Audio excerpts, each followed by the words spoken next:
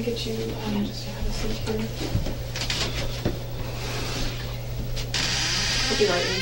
Do you mind you can take the handcuffs off? What's that? Can you take the handcuffs off? As soon as the detective gets in here, Detective Flores, he can take those off for you. I think that's what he told you anyway, that he'd allow you to have your handcuffs on.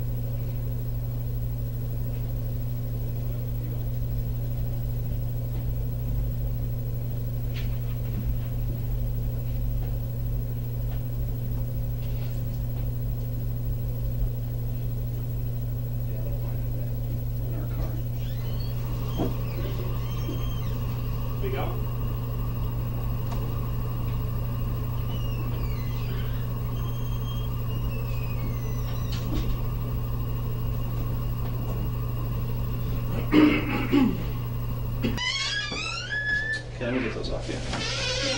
Can you stand up for me? Face down. I'm gonna get you a bottle of water. Thank you. Any chance we could get my purse? Yeah, we'll get that from the house. Will they bring it to me? It'll probably be put in your property. There's water for you. Do you want one for yourself? Yeah, you can get one. There you go. Maybe we could turn the heat up in here. Or like, do you have a sweater I can borrow or something? I don't have any sweaters. I'll see if I can turn it off. It's hard to control the heat in this building. That's fine. Sure I don't lock myself in here. Yeah.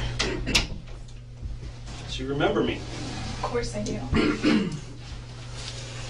I traveled all the way up here to come talk to you.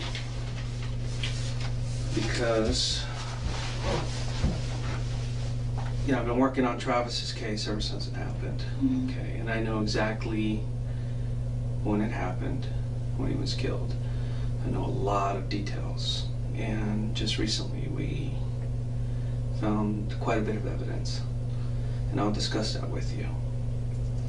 The main thing that I'm looking for, though, is answers on why certain things happened, why they went so far, and also to get your statements. Okay.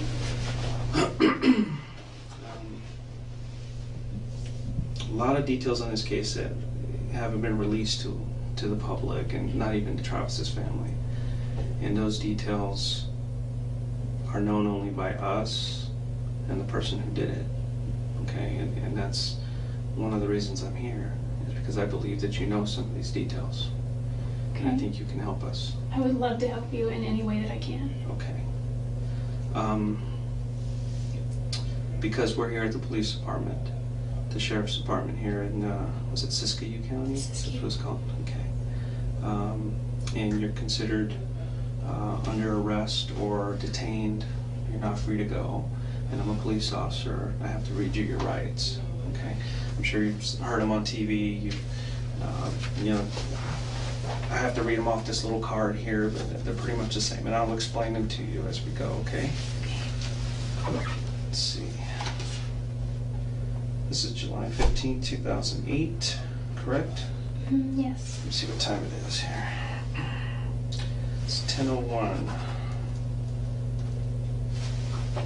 the morning.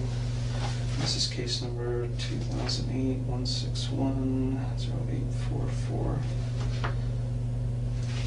Okay. You do have the right to remain silent. Okay, anything you say may be used against you in a court of law. You have the right to the presence of an attorney to assist you prior to questioning and to be with you during questioning if you so desire.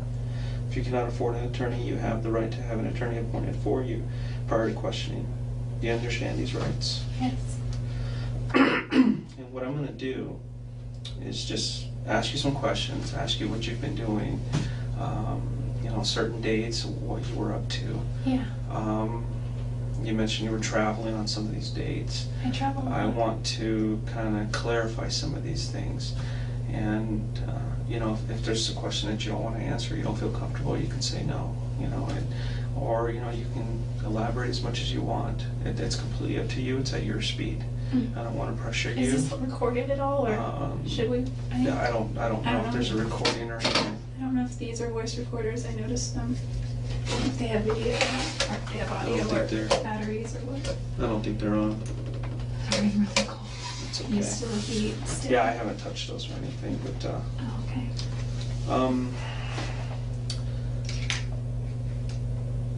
I mean, they're not on, so what I want to do is just get to the bottom of it. Everybody wants to know, okay? And, you know, so I'm going to ask you some questions. You can voluntarily answer them if you want, okay? Is that cool? Yeah, that's fine.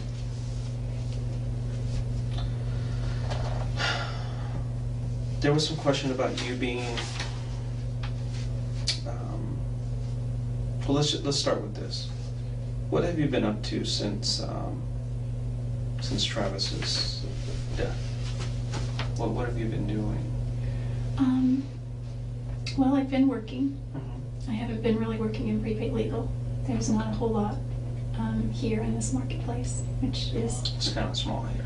It's small here, and really that could be seen as an opportunity rather than a hindrance, because that just means the market is untapped in a large way. So I could have if I wanted to, but I'm kind of like a deer in the headlights when it comes to prepaid legal, and I just have a fear of just approaching people.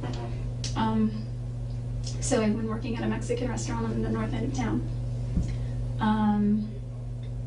I've been kind of in a daze, at least for the first few weeks. Like everybody, you know. Yeah. I know that a lot of people have been posting on Facebook really nice things, you know, and memories, and at one point I was like, well, maybe I should do that. So I posted this thing, and I just said all my memories, and I realized looking back on it that it kind of sounded immature. It's more like my Dear Travis kind of letter. And so I took it down because... More personal? Yeah, some of it was details that were a little more personal. Not too personal, nothing inappropriate. Just, I just felt funny. I think because I'm a photographer, I tend to communicate more through pictures, so I posted a ton of pictures that I had of him. And I have a ton more that I just can't access right now. And videos and things that I know his family would want, but... So I posted pictures and I took that down, and I posted something last week. But other than that, I've been on Facebook and MySpace a lot, looking at his profile, looking at his pictures, reading things about his obituaries and any news updates. And, you know, there's legacy.com where you can write something about him. Yeah. I've seen a lot of those postings. I didn't realize until I actually spoke with Ryan Burns. He told the guy that's in Utah. And we've been talking a lot, and we try not to talk about that because it's kind of like, ugh. And plus, Travis is my ex-boyfriend, but at the same time, he's my friend. So while I'm mourning my friend, how do you talk to your new potential, possible, maybe person that you might start dating about your friend, even though he was your ex-boyfriend? So it's kind of a gray area. I try not to talk about him too much, but he comes up a lot. And it was through him that I learned that he said, you know, if you come out to Utah, things are really weird because everyone thinks that you could have had a hand in it. And I've talked to a lot of people, and everybody's pointing a finger at you. I know. You know, everybody is saying, I don't understand what happened to Travis. I don't know who killed him. But you need to look at Jodi. And sometimes the simplest answers are the correct ones. And that's one of the reasons I started looking at you a little bit closer. And over the last month or so, I've gotten into Travis's life, talked to all his friends, his family. I got a really good understanding of who he is now. And I got a very good understanding of your relationship with him. And I'm kind of just putting two and two together. Well, And it kind of matches. So one of the reasons I'm here is to talk to you to figure out what was going on between you two. I know the relationship that you guys had was of convenience sometimes. Obviously you weren't boyfriend and girlfriend anymore, but you were still having a sexual relationship, which, does his family know about that? Just curious. No, his family doesn't know anything. Okay. Yeah. I'm interested in protecting how he's remembered as well, and he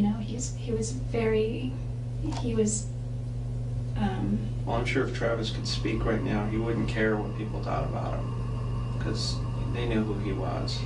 Okay, a sexual relationship here or there, because the fact he was a member of the church really doesn't matter. A couple times I asked him whole if he range could- of things. Yeah, Okay. I think in the broad scope of things that could be right. I just think that the reason I care about that is because he was adamant about that. And a couple times we prayed about it, didn't work, or we didn't stick to our guns on it. And one time a girlfriend of mine just said, "Why don't you just go to your bishop and talk?" And asked Travis the same. And I talked to him about it, and he got really angry. He said, "I've already had problems with this in the past. I'm embarrassed by it. I don't want to go to my bishop." And so we just kind of stopped for like a few weeks, and then that must have been I think that was August, and then it just resumed. Well, the way Travis thought, by getting into his head and everything that he's written in his journals and everything I found out about him, he truly had feelings for you. And for some reason, he felt that the relationship between you and him was somewhat unhealthy, but he couldn't stop it. And I assume that's probably maybe the same way you felt about him, or It's probably, maybe you didn't understand why he didn't believe it was healthy. No, I didn't think it was healthy either, spiritually at least, and probably emotionally, but mostly spiritually. And I think that kind of, once you have something that's not healthy spiritually, it filters through all aspects of your life. It's one of the main, there were three main reasons I moved back to Eureka, and one was I was in financial dire straits. I was not getting ahead, things were not working. Everything in Arizona was like, except for the wonderful friends that I made in my ward, and the opportunity. It's like the Mormon land of opportunity there, which is awesome, but except for all that, like every sign was pointing, just go, I wasn't able to hold a job, and that had never happened before. Too mumuch of my nightlife was about him. He would text me and, "Hey, I'm getting sleepy, ... Just a bunch of Z's, and that was his code to like, come on over kind of thing. Coast is clear, So, and that was just, I lived 5 minutes away, maybe 10, depending, and it was just too convenient and too easy, and it was fun, and we had fun when we were together, and so it wasn't healthy, and I totally agree with that. So that was one of the financially I wasn't doing well. I missed my family. I moved away shortly after high school, and I come back to visit, but I realized over the years I've missed out on a lot of things with my little brother and sister. I missed out on just their karate or their baseball or cheerleading or just whatever, and my dad is not doing well. He doesn't think he has very long to live, but he always says that. It's been that way for like a decade. He's still here, thank goodness. My grandparents aren't getting any younger, and I just have an awesome family. And I wanted to be able to just be here for a little bit and regroup financially. I owe my parents a lot of money, and I owe my grandparents a lot of money, and I owe friends money. I owe my the guy that I bought a house with, I owe him a lot of money. He doesn't ask me for it, but I intend to pay him back because he really footed the bill on the mortgage for a few months. And the third reason, and I like to put this third because I like to think that second to those reasons I would have been strong enough somehow, but the third reason was to put a physical distance between Travis and I, because I know that he really liked Mimi, and he said he did. He just, I kind of felt guilty. I mean, I know they weren't dating, but I just felt guilty somehow, and I didn't know Ryan at the time. I met him in March in Oklahoma City, and it was just brief, and I remember seeing him and saying, oh, I really want to go say hi to him, but he was surrounded by people, and he was kind of unapproachable. And he says he remembers meeting me too, and it wasn't until Zion, my friend, texted me, and I think I told you that. And this is all after this is all you after broke up. Oh yeah. Broke up with Travis. Everything was all over. Yeah. As far as the timeline, we broke. Well, it was kind of a mutual thing, but I sort of more broke up with him. Yeah.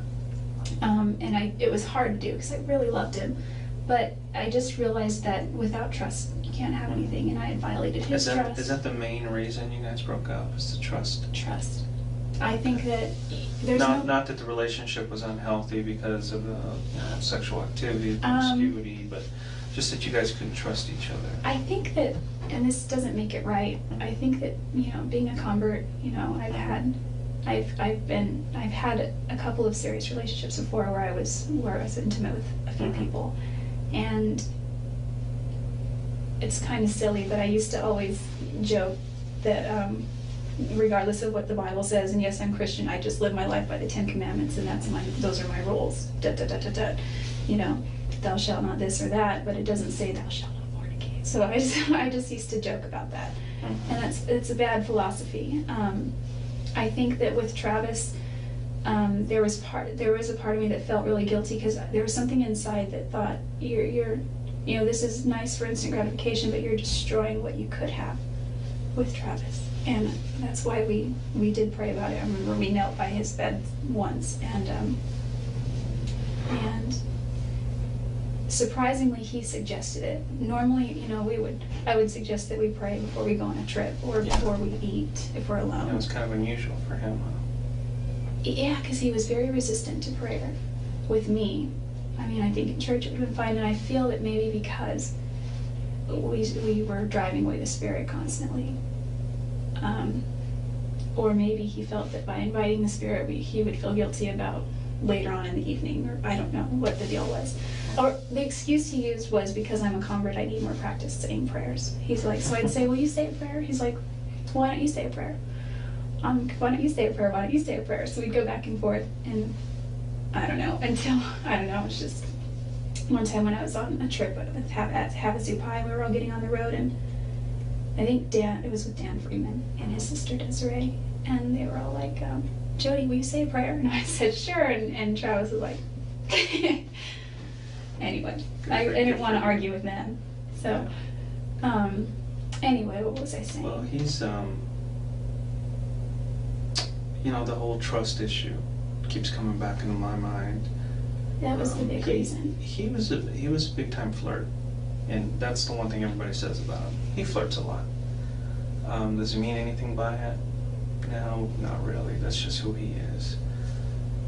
He did have, girlfriends here or there, and he was at a point in his life where he wanted to really start settling down. He felt like he needed to kind of grow up, become a husband, become a father. That time had come, and he felt that time had come and gone, and he was falling behind. He told me that too. He said he felt like his time was running out, and I told him that, despite the fact that he's not going to be in a singles ward very much longer, he still has a lot of options. He's still a very eligible bachelor. And he just didn't see it that way. He was like, you understand. He's like, that might be true, but my chances are severely reduced once I turn 31. It was like this ticking time bomb. Finding a good Mormon girl, was difficult because in that church, that most of the girls get married in early 20s. Yeah.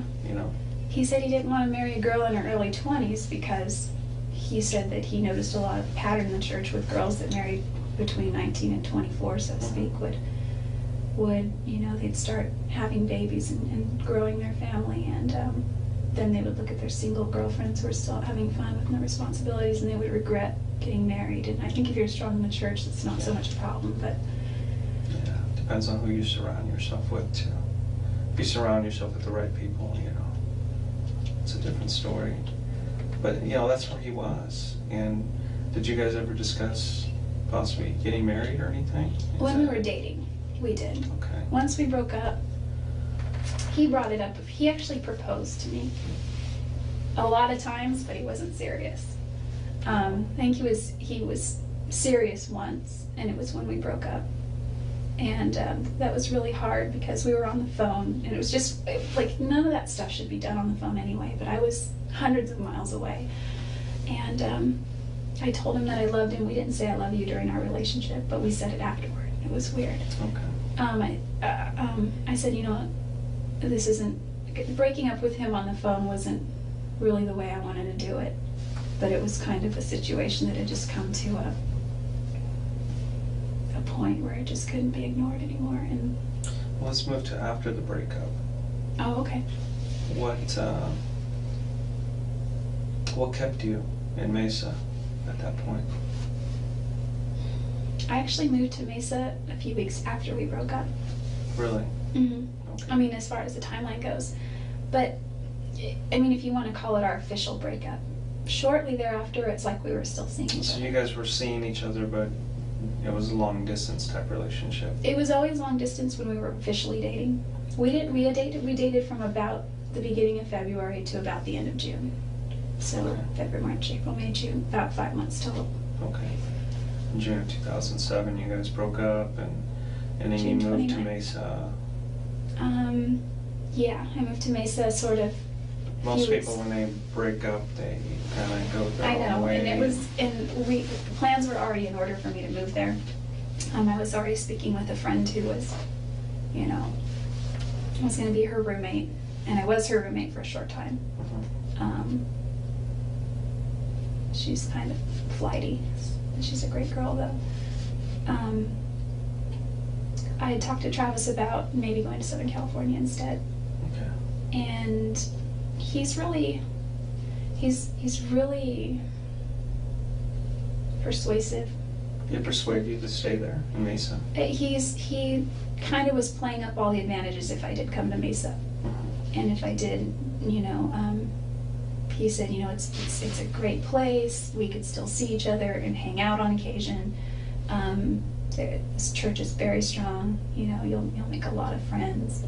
And I already knew all this stuff prior because we talked about that. You know, and so I went ahead and just made the move. It sounded at the time like a good idea. And you guys continued to kind of see each other at that time? Yeah, at the time I was sort of living more across town over by Greenfield. Do you know where that is? Yeah. It was up Greenfield near Broadway. Greenfield and Broadway were the nearest cross streets. And that's where the girl that I was originally talking with, I moved in with her. Yeah, it's kind of far from Yeah. Travis. Yeah. The thing about her, and just to give you a background of why I moved suddenly, she approached me the weekend after I got there and said, hey, she knocked on my door, can I talk to you for a second? I said, sure. And she moved in with her boyfriend, and they were engaged. Okay. And she said, hey, I just wanted to let you know that Scott and I went to Vegas last weekend to tie the knot. And I was like, really? She's like, yeah, we haven't told anyone, but we didn't want to live in sin. So we're going to, and she had already been sealed in the temple once and was waiting for her cancel. Or Yeah. Her sealing to be Yeah, to be canceled. So they were going to have a civil wedding on a beach in Oregon. And they did that the following weekend. She told me that on a Monday or Tuesday. It was the beginning of the week. And she said, the reason I'm telling you that is because I'm getting married this weekend, and I have to go out of town a few days ahead of Scott, you know, to make arrangements. And now that he's a married man, we don't feel it's right that you be here in the house. Yeah. She's like, I don't want to inconvenience you, but is there any way you could stay with somebody else or just find another place? At the time, I was waiting on a house in Gilbert because I already knew they were getting married, so I was kind of looking anyway. And there was a great girl named Brenda, and she was waiting on her keys for the mortgage to go through, and it was a great ward, and it was a great house, and it was brand new. Construction and all that. It was really nice. But she didn't get her keys for months and months. I think she's in the house now, but I don't know. I haven't talked to her. So I scrambled. I went to the Institute. I wrote down a bunch of phone numbers. I called them all. A lot of them, I got voicemails. One girl that answered, her name was Tiffany, and she knew Travis. And she was at his services in Arizona. And as well, and we've just remained friends sort of like on MySpace and Facebook and that kind of thing. But she said, hey, sorry, that's an outdated posting, I forgot to take it down, but go to this website. So ldshousing.net, I went there. I made 3 phone calls for the places that were within my price range. I didn't think to look where they were. The one girl that called me back, her name was Shannon Darricott. She said, here's my place, here's the directions, go ahead and go out and come see the house. It was available, so we did. No, go ahead. You have to get that? No. Okay. So I moved out there, and when Travis found out it was so close to him, he freaked out about it. And I made sure to check that it wasn't, that we wouldn't be in the same ward. And it was within his ward boundaries, but it was also within another singles ward boundary. So of course I'm gonna go the other one, because it would just be kind of weird. I mean, I didn't know about him and Lisa at first. So I don't know if they were even dating at that time. I don't know what their whole timeline was. But it still would have been weird, and it wouldn't have made Travis very during that comfortable. time that he was seeing Lisa, did you continue to see him as well? Yeah, and I didn't know that he was seeing her. Okay. But he would call you and have you come over? Yeah. I know there was a time when you, I guess, were cleaning his house too for extra money or something. Yeah, I did that. He hired you. Yeah, I did that because he knew that I was struggling, and he's like, I've been doing the math, and that happened pretty much right on. I think that started in August. He's like, I've done the math, and I feel that I can be more protective. My time is more valuable than X amount of dollars per hour, so why don't I pay you this per hour, and I'll work, and you can make a little bit of money. Okay. So that helped. That makes sense. And that was around the same time frame as that, the move and back and forth? It was like a few weeks after the move. Okay. I was still living with Rachel over on Greenfield. Okay. Before, when that started. And he sent me this picture, and he's like, this is your uniform, have it by Friday or Thursday or whatever. And it was this French made thing. I was like, no. Yeah, that's him, typical. Yeah. Like I said, he's a very flirty guy. And he is. Now, obviously the Rachel relation, or not Lisa? Lisa relationship didn't work out, and then there was a time period he really wasn't seeing anybody, and then Mimi came into the picture. What did you think about her? And I didn't know a lot about her. She seems like a really nice girl. He showed me her picture on Facebook. You know, I don't think she had a lot of pictures on there. He said that he's not sure why, but he's pretty sure that she could be it. And I was happy for him. I didn't find out about Lisa. This conversation you had face to face with him? Yeah, or? yeah, it was in his room. And he had his laptop, you know, just on his bed.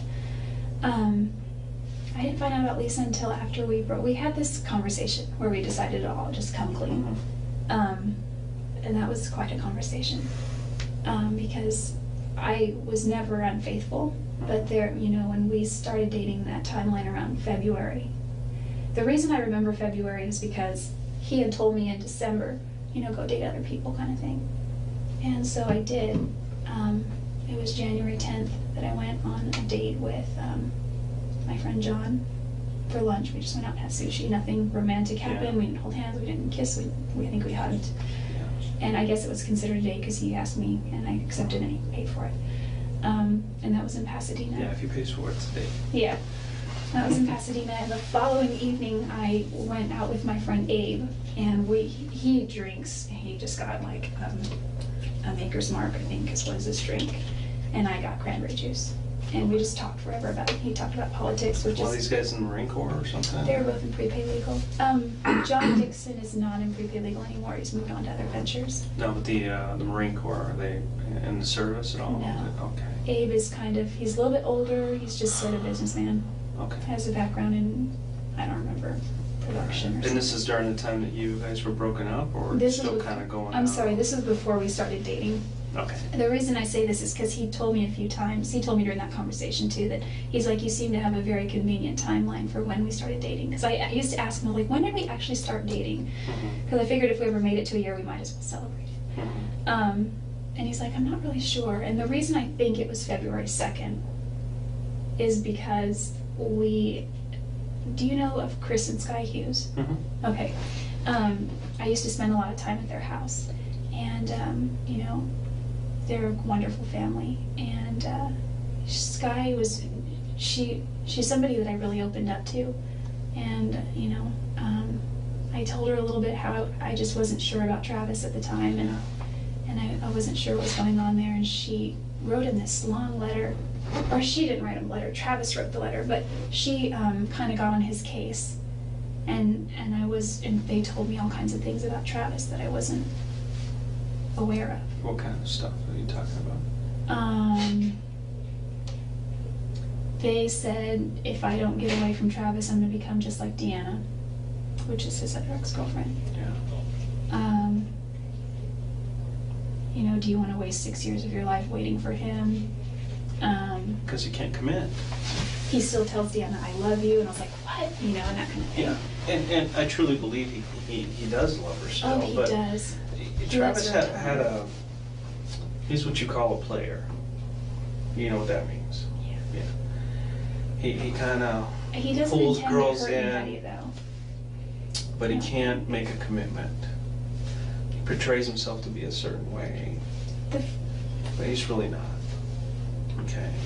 He portrays himself to have a lot of money. He's not. He doesn't have a lot of money. He's got a lot of things. He told me the first night that the first night that I met him, or it was the second night, it was at the MGM Grand. He invited me to this executive director banquet.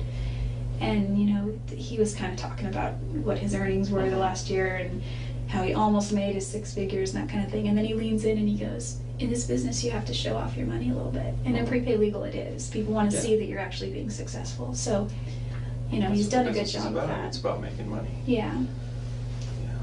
Anyway, what was I saying? Oh, so Chris and Sky were just, by the end of the conversation, they started calling me Deanna. And I was just like shocked. I didn't want to, the last thing I wanted. How did you feel about that? My biggest concern was losing respect in their eyes because I really, really looked up to them.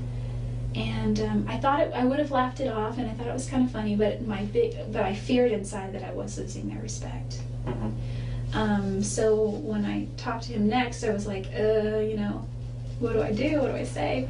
And he ended up writing this long, long, long letter to Sky saying, I just got off the phone with a very reluctant to talk to me Jodi, you know? And she wrote back saying something to the effect like, you know, I wouldn't want my sister to date you. Why do you kiss Jodi in the dark and then act like you guys aren't even together in the daytime? Things like that. That's a good statement, because that kind of sums up the relationship that you had with him. It seems like he liked you, he loved you. He wanted to be with you, but he was reluctant to make a commitment first off. And truly, he didn't think that you were marriage material. And I don't know why not. I mean, I see you. You're a wonderful girl. You're struggling. You're trying to make your way through life, and I don't see why you guys couldn't have made it. I think we have very different philosophies on a lot of ways. We would argue about the dumbest things, and like he would just want me to admit that he was right, and I would happily do that. Well, that's a man thing. And I should have just known better and admitted that. I eventually learned how to argue with Travis, and it's yes, Talk to my Travis. wife. She's like, okay, fine, you're right. Yeah, you know, eventually that's what I began to do with him. It's like the more I just agree with him, the sooner the argument gets over, and the sooner we can make up. And the makeup was always great. But there were so many times where I just couldn't wrap my mind around what he would. I could, but I would try to get him to do the same for me. Like there was a time when I broke down on the way to LA once when I was going to watch Chris Hughes do a training, and this was January, mid-January maybe of 2007, and my car got a flat tire, so I had at the time roadside assistance because my car was still under warranty. And they went to take the car in to change the tire and realized that when they sold me the car, they didn't give me the wheel lock key. Oh, so yeah. For anti-theft, there was wheel locks. So I had to get a hotel room. I had to get my car towed. It was a big nightmare. And I was kind of hungry. It was dinner time. It was 7:38, and it was dark because it was January. And the tow truck guy said, you know, there's a Denny's 2 blocks down here, and there's a Jack in the Box there, and he was driving me to the motel. I said, is there an IHOP around? Because I really like IHOP. He's like, yeah, but it's kind of like 5 miles back in the other direction. I was like, okay. He's like, I can drive you there if you want. And I was like, he's like this short Mexican guy, and he seemed really harmless. And I was like, okay. And he, you know, and I asked him about his life, and he had a wife and kids, and so he wasn't flirting, or he had a girlfriend or something. I don't remember. Just trying to be nice to you. Just being nice. And so I ended up telling him, and he didn't ever come on me or ever say anything inappropriate. And then he drove me back and dropped me off, and that was that. And I got to eat. And so I told that to Travis, and he didn't say anything at first, but it got back to Sky, and Sky was like, why didn't you call me? And then I think eventually that was used against me to establish a pattern that I do weird things like that. So that's something we had arguments about a lot, was he's like, I just think that So he was truly upset with you about that. He felt a little jealous, but... he told me once that he was a little bit jealous when he found out that I went on those dates. He's like, but I know we're not dating. And he's like, I guess I am a little bit jealous. But with these other incidences, he said it just concerns him. Okay. Because he thought that I would get myself into a situation where I'd get hurt because I have that sort of attitude. And I was really, since I joined prepaid, I've been really trying to break out of my bubble and do things that are a little uncomfortable as far as talking to people. And, you know, I made a resolution this year to overcome a few fears that I have that I'm really scared of. So I think that by getting into that a little, then I can, you know, overcome some of that. But he did act jealous, but he wouldn't say he was jealous. He would just say he was concerned. But he would tell other people about it. What do you mean? Did he tell Sky Hughes? Oh yeah, I guess it Chris got. about I it? may have told Sky about that. But they probably had a conversation with him, and he probably voiced his opinion They had on how many he didn't like it. conversations. I know that him and Sky had a lot of fights and arguments, and I was the root of that a lot of time. But I think, you know, all in all, they, especially more recently, they got along a lot better. I think she gave him a really hard time about our relationship. So that's one of the reasons he really wanted to keep it under wraps.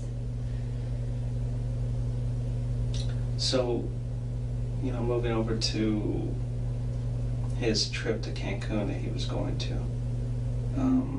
when did you first find out about that he was going with Mimi? Oh, I found out about that at his memorial services on Monday. It was the Monday night memorial service. Okay. So you didn't know that he was going to Cancun? I knew he was going, yeah. Okay. You didn't know he was taking Mimi? I didn't know that. I think that's awesome, actually. Yeah. Well, unfortunately, Mimi had called him a week or two before, and I told him, look, if you want to take somebody else, it's fine, but I have something to tell you. I don't look at you that way. I don't look at you as a boyfriend. If you want to be friends, we can be friends. And that really broke his heart. I know. I mean, he didn't tell me that, but I found out from his bishop afterward when I talked to his bishop. And his bishop did say that Travis really took that one hard, and he said he took it to heart. And he said he realizes that it's, speaking from a bishop's perspective, he said it's because, you know, Mimi is of a certain caliber when it comes to her spirituality, and Travis was just in another place. He's struggling. And that's something he struggled with for a long time. Well, I feel responsible for that partly. Why do you feel responsible? Because I had moved away, but I had participated with him in so many things that kept us both down spiritually for a long time. I mean, if I had just cut ties completely, I could probably be married right now. I could probably be working on my own family. What kept you there? Too. What kept you to him? I don't understand. Well, moving is expensive, for one. So once I was there, I was kind of stuck there. But why do you continue to go back to him? You know what he wants. You know that it's not healthy, but yet you continue to go back. And it brings us to this point where we are now. Okay, I mean... I guess I physically... You keep saying you knew that it wasn't healthy, and you knew it was contributing to something that wasn't good. And, I think at the but time... yet you guys continue to do it. Yeah, and part of my perspective now has to do with the fact that I'm going through a repentance process that I've worked out with, you know, with my bishop, and he's given me, you know, certain scriptures to read and ponder and pray about, and it brings me back to where I was prior to all that. I don't know how much I ever really was there as much as I am now, because even before I was baptized, even the 2 days before I was baptized, 4 days, it was on Wednesday and I was baptized on Sunday, before Thanksgiving, and it was just like Travis and I were making out, and, you know, that was prior to, we hadn't gone all the way at that point, but was just too far. And I called him that evening and I said how I didn't, it felt different. The first few times was like, hey, that was great, you know, whatever. And then it just felt different this time, and it was right before I was about to be baptized, and, you know, I already had my interview, and so it was like, it was just different. And he said, well, yeah, he's like, I feel the same way, and I think that's the Spirit, you know, telling us this, that, or the other. And so I think that by driving the Spirit away so much, you just get into this pattern of I don't know, it was just, it was convenient. There was a couple times where I didn't answer his text messages, and he would send me little sad faces, or eventually he would wait, and then he would call, and then he would call again, and if I didn't answer, he'd call 3 times. And obviously you guys kept this relationship hidden from everybody else, and because nobody really knew about it. Well, there were some people who I talked to and said, yeah, they continued to have a relationship even after they broke up. And there are others who were saying that you had become obsessive with him to the point to where you would go into his house when he wasn't there, or when you weren't invited, and he would talk to people saying, you know, she just kind of showed up, and I don't want to tell her to leave, but you know, I don't want her here. Oh, must have been early on, because there were a couple times when we established a rule early on, just don't come over unless, he said, you can come over anytime, but I need to know first. Yes. He's like, you just never know. Because you ran into somebody one time, right? Didn't you run into like one of his ex-girlfriends as well, or was it Deanna that you ran into? Oh yeah, well that was okay that I was there. He asked me to stay there and be with Napoleon, because that was during general conference in October of last year. He took a road trip with some friends from his church to Utah, and unless he's going to California, he pretty much leaves Napoleon at home. And so he needed someone to be there. And it's like I got full house privileges. I could sleep in the bed, I could eat, you know, food. And I've talked to her, and she said that was kind of an unusual kind of situation. She didn't expect you to be there. She didn't at all. And so at first I was like, did you give Deanna any you know, flack over coming over unannounced? Because we had just set this rule. And he's like, I talked to her about it. He's like, but I'll tell you what, I was on the phone for 3 hours with her. She was freaking out that you were there. And I think the more people knew about us associating, the more stress we both got from it. And so it was just easier to try and keep it a secret, and we didn't always do a good job at that. I think his roommates may have seen or heard some things. But they were kind of kept to themselves types, so we didn't worry too much about them. Okay. There was actually one roommate, John Hepworth, who ended up remarrying his same wife and moved back to Utah. And I was cleaning his house one day, and John told me, he's like, you know, Travis is dating. And I said, okay. And I assumed he was, you know, going on dates and things. He's like, no, he's really trying to date. And I said, okay. And he's like, he's desperate to get married. And I said, I know, that's true. And he's like, I just wanted to tell you that because I don't think he's being honest with you. And I was like, okay. So that night, you know, I confronted him about it, and we had a really big fight. And it was also, you know, just a bunch of things were thrown in the mix together, and then he said, listen, I'm not dating anyone. But he was very angry at John for getting into his business. He told John in a very nice way, I think, hey, I know that you probably have good intentions, but just, you know, mind your own business kind of thing. And from then on, I don't think John really said anything.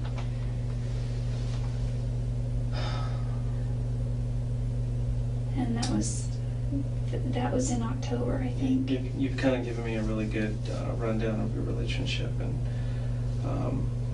how you guys thought of each other and stuff. And I was pretty close to right on with my theory on how you guys, you know, why you continued to see each other and what was going on during that time.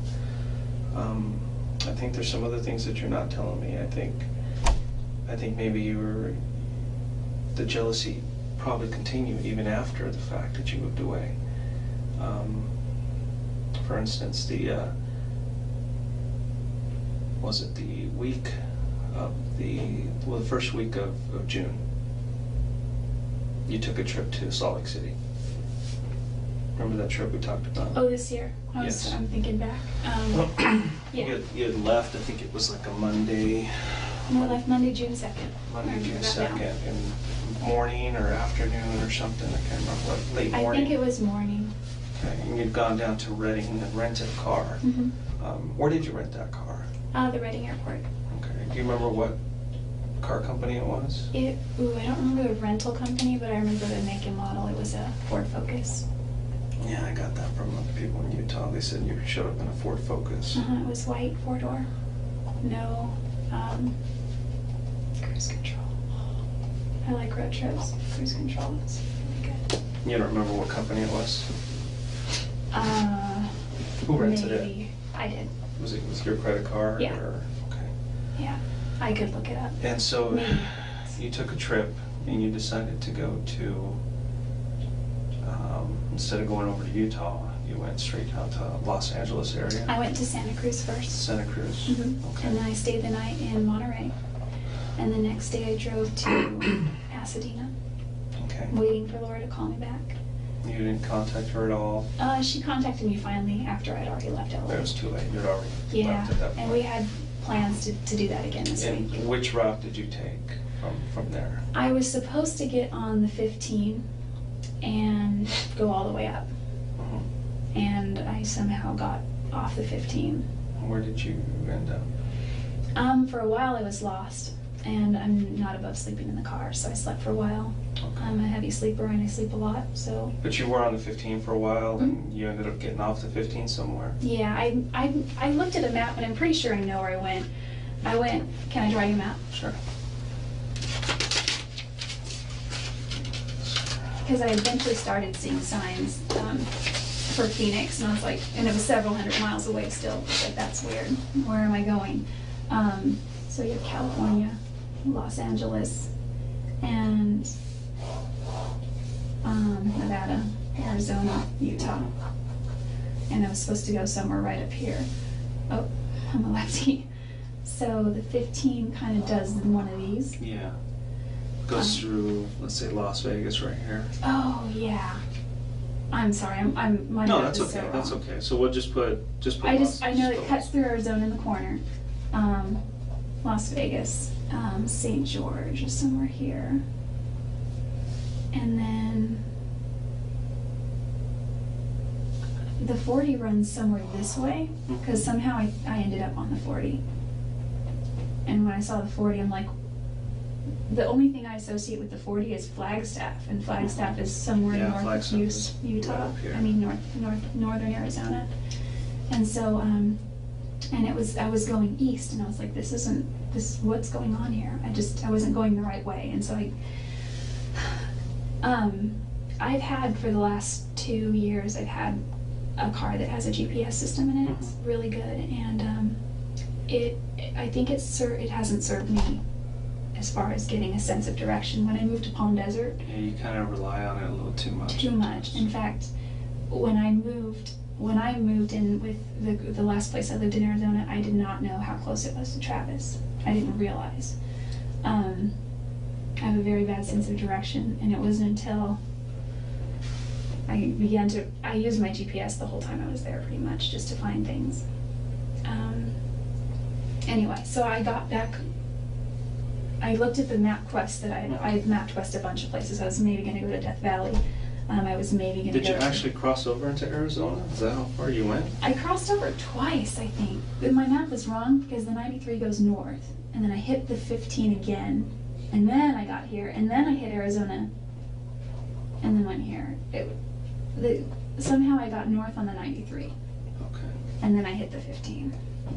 So, I mean, I don't know where Phoenix is in Mesa. It's got to be over here. Yeah. I didn't go anywhere near there. So you took this trip and you left on, was it Monday the 2nd?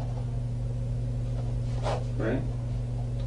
And you didn't get to Utah until Thursday, you told me.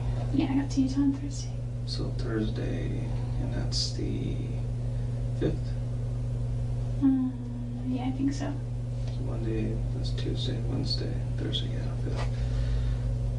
Okay, so we have, it's like 48 hours there that, well, obviously 3 days, but there's plenty, there's 48 hours. So this trip took you a little over 48 hours there.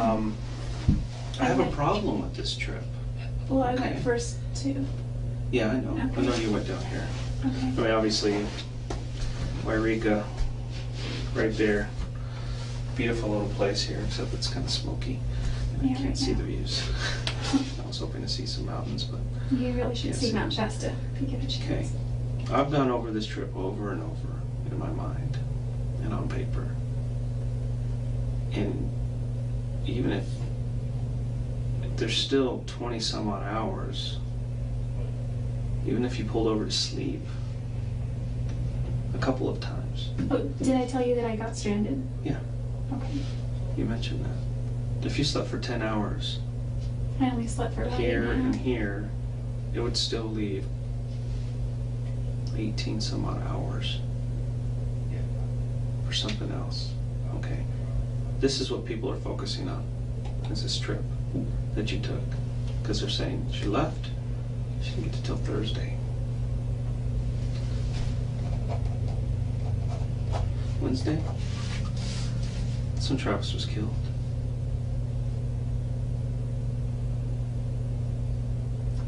I did not go near his house. Aren't there? I pulled your cell records. Your cell phone was turned off between here and here. Okay? But the last place it pulled it was here. The next place it turned on was here. What does that show me? Oh, well, oh, no. Is there plenty of time for you to do that? Yes. And do I believe that you had come to visit Travis? Yes. I truly believe it. Did you have the opportunity? Yes. You were traveling alone. There's no other witnesses. Your phone just happened to turn off from here to here. Well, I didn't turn it off physically, but it died. And then it magically, I got you it. found your charger here? It was packed under the seat of the passenger side, and it was when I was. When you were lost, you couldn't have maybe pulled over and found it? Or? Well, I did finally start looking when I was stranded. I wouldn't have pulled over when I was lost. Okay, I've been focusing on this and going over and over in my mind why this happened. Why your phone turns off here outside of Los Angeles. What city is that? Because I Going got towards- as far as There's no cities, there's towers. Oh, okay. Well, Okay, I there's got towers dotted all over this place. yeah. One tower hit here, the other tower here on the 93. There is no way somebody can get on that 15 and magically get on that 93. Because that 15 goes right to Las Vegas, right there, and continues this way. It never goes through Arizona again. I got off before Las Vegas. Okay. I didn't get that The close. 15, you'd have to go to Las Vegas and then come down south, go through Boulder City. I went through Boulder City going north. Did you cross over the I know. dam? Uh-huh. You didn't think that was odd? You were crossing it over Arizona? Well, after I figured out it was lost by then, and I found the 93 and then found my way back to the 15. And this tower here, it's not just over the border in Arizona, it's quite a distance inside of Arizona that it hit. Because there's a mountain range all along here. And if you're on this side of the mountain range, pretty good distance, that signal's not going to hit Utah or Nevada or California. It's only going to hit in Arizona. Well, I had somehow gotten off the 15 and got onto the 40. Is what happened. Well, the only way you can get on the 40 is if after you cross the bridge or the dam, I think river dam. I got on the 40 in California. From the 15. Well, because I actually began to drive the 10 West. But you see what I'm saying? The Is it? confusion that we're having? And we'll come back to this. Well, I got on the 40 somewhere over here. In California. Yeah, and continued to drive this way. Realized I was not in the right place at all. And then I got onto the 93 North. And then I hit the 15 again. And then I went through Las Vegas and then St. George and then on to Utah. Okay. That still doesn't make any sense to me. And I can pull the maps and show them to you, and you can go over and over and over again. But I don't think you're being completely honest with me about that trip. I honestly got lost. It's bad timing. Were you at Travis's house on Wednesday? Absolutely not. I was nowhere near Mesa. I was nowhere near Phoenix.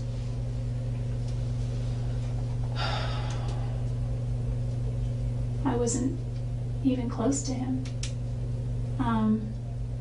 What if I could show you proof you were there? Would that change your mind? I wasn't there. You can be honest with me, Jodi.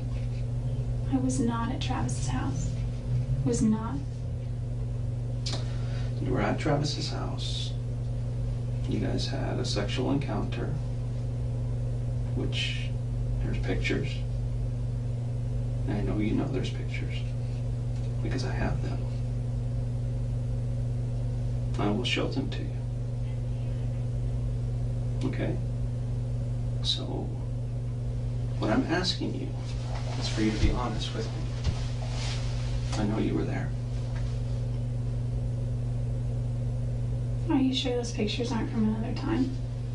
Positive. Absolutely positive. The last time I had any kind of sexual contact with Travis was in April.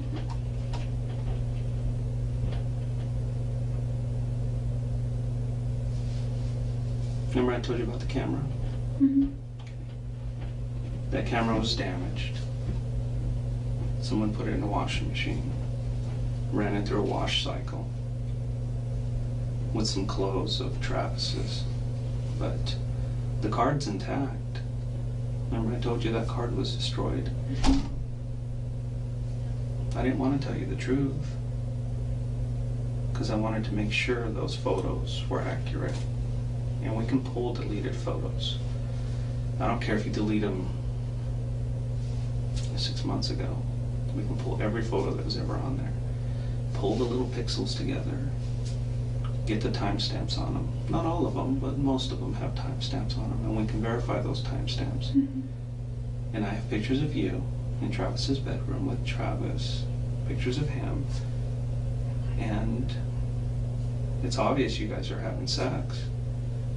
Taking photos of each other, and they're dated and time-stamped on the day he died. Are you sure it's me? I mean, that because I was Jodi, not there. It's you. And you know it's you.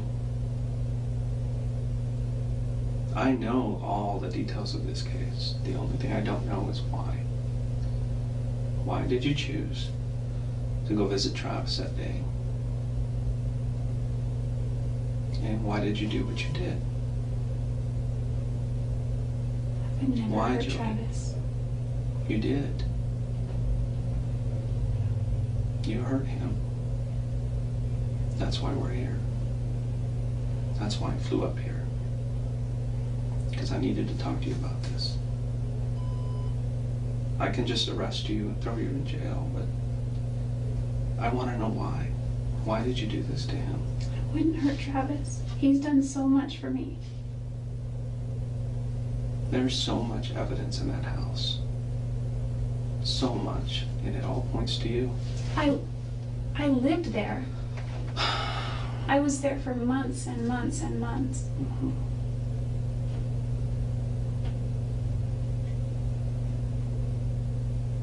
I know you took pictures of him in the shower just before he died. I don't think he would allow that. Mm-hmm. And the camera actually took a couple of photos by accident during the time that he was being killed. Really? Yeah, Jodi, really. You were there. Quit playing this game. It's time for you to just come out and I didn't tell me. know. I did not hurt Travis. I did not hurt Travis.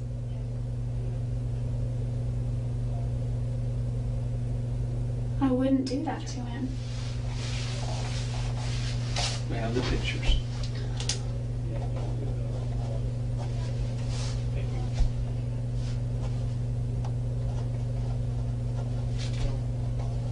Can I see the pictures? We have your blood at the scene.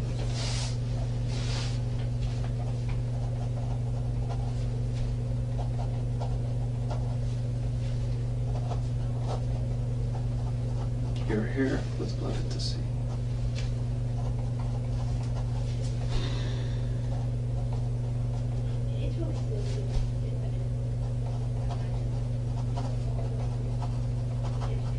Your left palm print at the scene. In blood. What's going on there? Well, I can explain the blood and the hair. I don't know about my left palm print. How can you explain the blood in that? Well, because I used to bathe Napoleon all the time. And, You haven't been there since April, right? mhm. Well, He's had the house cleaned several times since then. And this hair was not just a hair, you know, from the shower or something. This hair was stuck with blood and obviously had blood on it. At the time it got stuck where it ended up. my there's hair would no have been way. all over. There's no other hair. Can you take a hair sample? And We like, have your DNA. no, but I mean, like, you know how they can do drug tests and find out when things were done? No, Can you, we can't do that. can't you measure the time? We maybe? have DNA matching that hair to you. Okay, I know, but my And that hair had a follicle on it, and that means that that hair wasn't there very long. The follicle will usually dissipate and go away after a certain time. It'll fall off, the hair itself.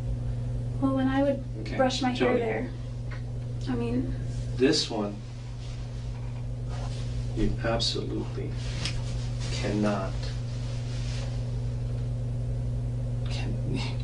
explain that away. You either had blood on your hand and you touched the wall, or there was blood on the wall and you touched the blood. could my palm print have already been there and then blood touched it? Jodi, this is over. This is absolutely over. You need to tell me the truth. Listen, the truth is I did not hurt Travis. Okay, so we're Jodi, saying, you can continue to do this, okay? A records check shows you that you guys reported a gun stolen, 25 auto. Just happens to be the same caliber as the weapon used to kill him. a 25 auto was used to kill Travis. Yeah, along with multiple stab wounds. Jodi, if you want, I can show you some pictures of him. Do you want to see pictures of him? Part of me does and part of me doesn't. Why? Because you don't want to remember? No, I just, Jodi. there's a morbid curiosity. Jodi, I wanted to know how he died. we can keep playing these games over and over again. I'm not going to believe you. All When right. you start telling me the Listen. truth, then I can believe you. But I can't deny this evidence. I can't. The trip you took doesn't make sense. The opportunity was there. Your pictures on that date with him. Your blood is in the house, mixed with his. Mixed. Not alongside, but mixed. Your hair is there with blood. And your palm print is there in blood. Was it, It's over. could it have been my blood from Your before? image is not important right now. Saving the rest of your life is. Listen, if I'm found guilty, I don't have a life. I'm not guilty. I didn't hurt Travis. If I hurt Travis, if I killed Travis, I would beg for the death penalty. Was there anybody else with you? I was traveling alone the whole time. Was there anybody else with you at Travis's house on Wednesday the 4th? I was not at Travis's house on Wednesday. You were? Because that's when the blood was left on, the bloody palm print was left on his wall. I don't know what to tell you. If you were in my shoes and I had this evidence against you, what would you say? If I had that evidence against you, it'd be pretty obvious. But I guess being in my position, it just seems so impossible. I'd want to see it. I'd want to know. I mean, I'm not a murderer, but I guess if I were to do that, I would wear gloves or, you know, something. How could I don't know. I know you tried to wash him off, try to get some of the blood off, try to clean him up a little bit. But you're even denying the pictures of you being there. There's pictures of you laying on the bed in pigtails. Pigtails? Yes. And I've got pictures of you that I've blown up, and you've got the little mole right there. It's the same one. It's you. It's obvious. I can show you some of these pictures. Do you want to see the pictures? Will that change your mind? I mean, I am curious. Okay, let me take a break and let me go find them. And I'll bring them and show you. I wasn't there. But you need to think about what you're saying. This continuing to lie is not going to help you. Admitting to something I didn't do won't help me either. Okay, let's say for a second that I did. And I say, I did it. I mean... The motive is there. The jealousy issue. But I wouldn't even say it was jealous. I mean, there may have been some jealousy there, but... Then what is it? What caused this? I think if anyone, maybe Travis was jealous, but... That's not what everybody else says. Well, they know he was jealous, but they think that you are absolutely obsessed. Obsessed is the word that they use. That's the word I hear from everybody. Fatal attraction. I don't know how many times I've heard that. Look at Jodi. Jodi had to have done this, or she got someone to do it for him. There's not one person that says anything else. Why is that? That's the perception they have of you. And there's a reason for that perception. Maybe because it's true. And maybe because we kept hanging out. Mm-hmm. But not because it's true. Cause this. I can prove you were there. I can prove it. But what I don't have is I don't have answers on why it happened. Or, maybe something just got out of hand. Maybe things got out of hand. Did you find the gun? Maybe that would...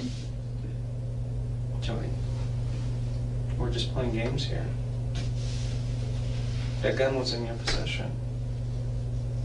When did you report it stolen? I didn't even know that there were guns until my grandparents reported it stolen the day that their house was broken into. When was that? I don't remember. It was a few months ago, maybe. What did you do with the gun? I don't have a gun. They're going through your house right now, so are they going to find anything there that will lead you back to this? I don't think they would. I mean, there's nothing that could link me there. I mean, that's pretty compelling, I have to admit. If you found my palm print there, I don't know. That's... Do you have a pair of sweatpants that's got stripes around the backside with zippers? Somebody's seen you wearing those before. I've got so many clothes. Yeah, I think I do. Wait. I have zippered one that zips in the back. It's got like stripes, like big stripe on it on the side. Well, it's got a black stripe all the way down, and they're white. It's got the black. I have those. They're at the house. Okay. It's got I have two pairs actually. One is too small and one is just about right. The other one I bought anyway, even though it was too small because it was on sale and it's a good deal. But yeah, they have stripes. And they have zipper. Well, what does that mean? What is that? Because I believe you were wearing a pair like that when this happened. Remember I told you about the camera? It was taking pictures by accident. Mm-hmm. The camera was upside down. It flashed. Another time, camera flashed. Looked like it was on the ground. Maybe it was kicked. But it took pictures. And it's obviously a female. Hmm. And one of them was wearing those pants. Oh, I didn't even bring those pants on that trip. So. And if we find those pants, is that going to make my case a little bit better? Yeah. Okay. I'm going to take a little break, but I need you to think about what you're doing here. Because the best thing for you to do is to tell me the truth. Tell me exactly what happened, because you know what? I think your mom and your dad really deserve the truth. They're going to be asking. And it's absolutely, it's so important that you tell me why this occurred, what was going through your mind, and what caused you to do this. It happened, and I can prove it happened, and there's no doubt in my mind, and there absolutely is no doubt in anybody else's mind who's investigating this, that you were there and that you did this. But I'll let you think about that, okay? And I'm gonna go look for some pictures, and I'll bring them over, and we'll continue this discussion, okay? Let me go find them. I'll be right back. I'm not a murderer.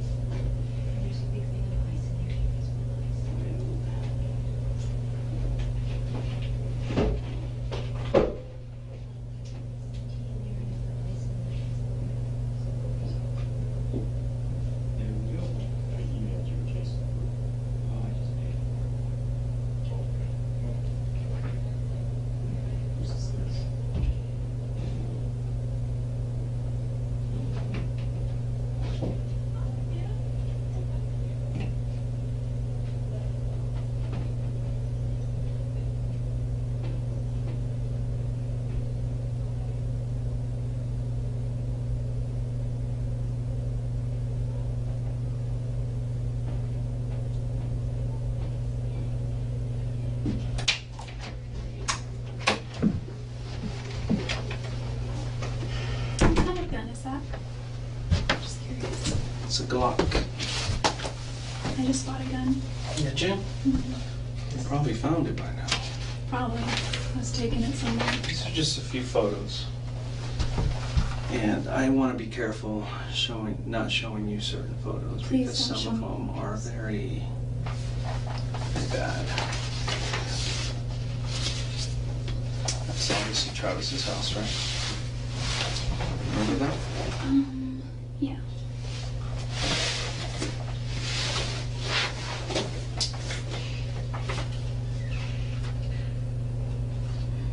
If Travis were here today, he would tell you that it wasn't me. No. My job is to speak for Travis right now. And everything Travis is telling me is that Jodi did this to me. Have you ever shot that 25 auto? Mm-hmm. Have you ever touched it? The one that was stolen? I've never seen it.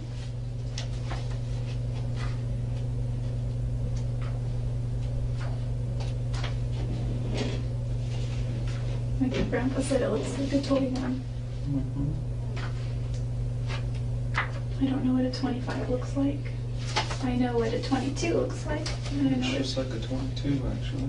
well, the 22s that I saw kind of looked like the ones in the westerns where they had the barrel and the long, you know. But there was another 22 in this store that looked like a toy gun, so it looked like a squirt gun, like a water gun. I don't know.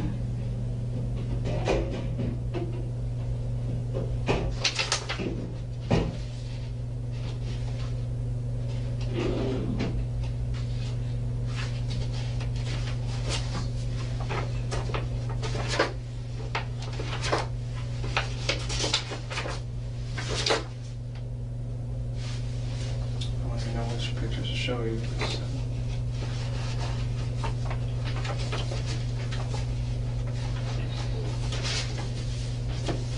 Look at that one. Remember him? Is he naked? In the shower?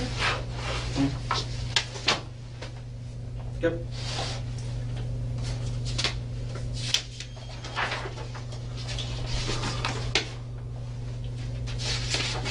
See is this is Travis would never go for that. soon after you and him had sex on his bed.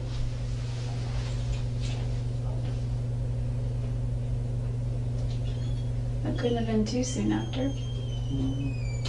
An hour or so. The last time we 2 had sex in hours. his bed was in April.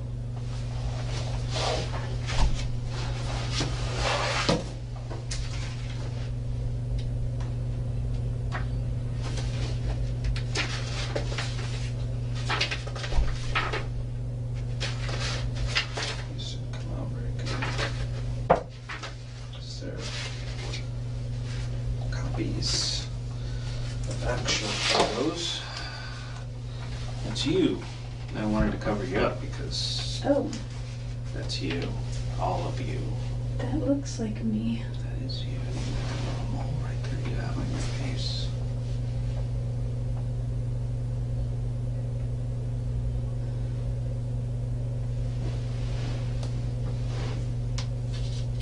You can look at the rest of it if you want.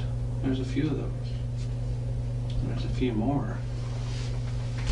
Which I try not to show people because I don't want to put you out there like that to people.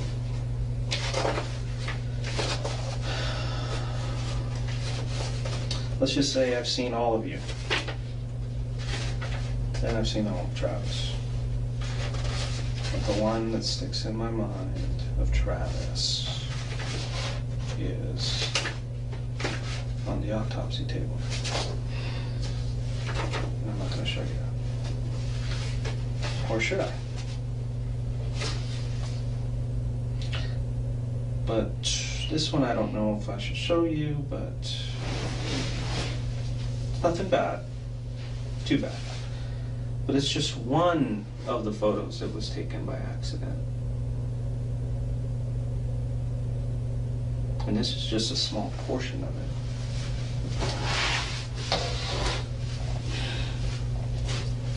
That's your foot, Jodi. Those are your pants. No, it's off color because we had to enhance it and the color kind of changes a little bit. That's Travis. This is his bathroom. That is not my foot. These are your pants. It's a different color, like I said, because we had to enhance it and the color changes. The zipper back. I have both of those pants at home. If these are the same one. I don't have a zipper there though. Not on mine. And this is a black stripe and this is white and the black goes around the bottom too.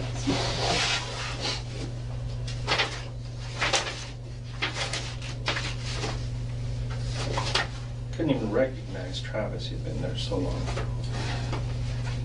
I keep thinking of Brother Hyatt. I would address him. No, this is another one that's just a copy, but it's you. Same day. All time stamped, all everything. First picture here, Travis. Let's see. The date. 6/4/08 at 5:22 p.m. That's when it started. Photo of you started, you know, in Travis's bedroom about 1:30, 1:45, something like that. I don't know what kind of camera he got. There, see that? That spot? See the spots here? They look a different color because we used a chemical to enhance this. That right there, blood. It's a mixture of yours and his. And that's your palm print. Of your left palm. I don't have any cuts on my left palm.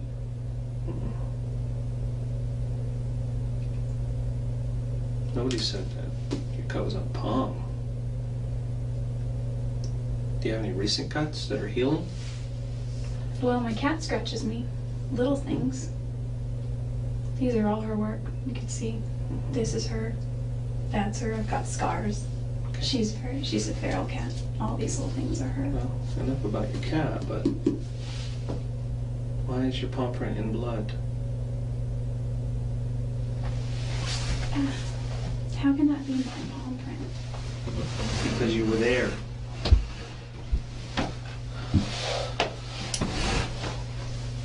What is this? That's before we used the chemical. We thought we'd get something from there, but this is where your palm print was. Right on the wall. I can go over and over and over again. Over and over again.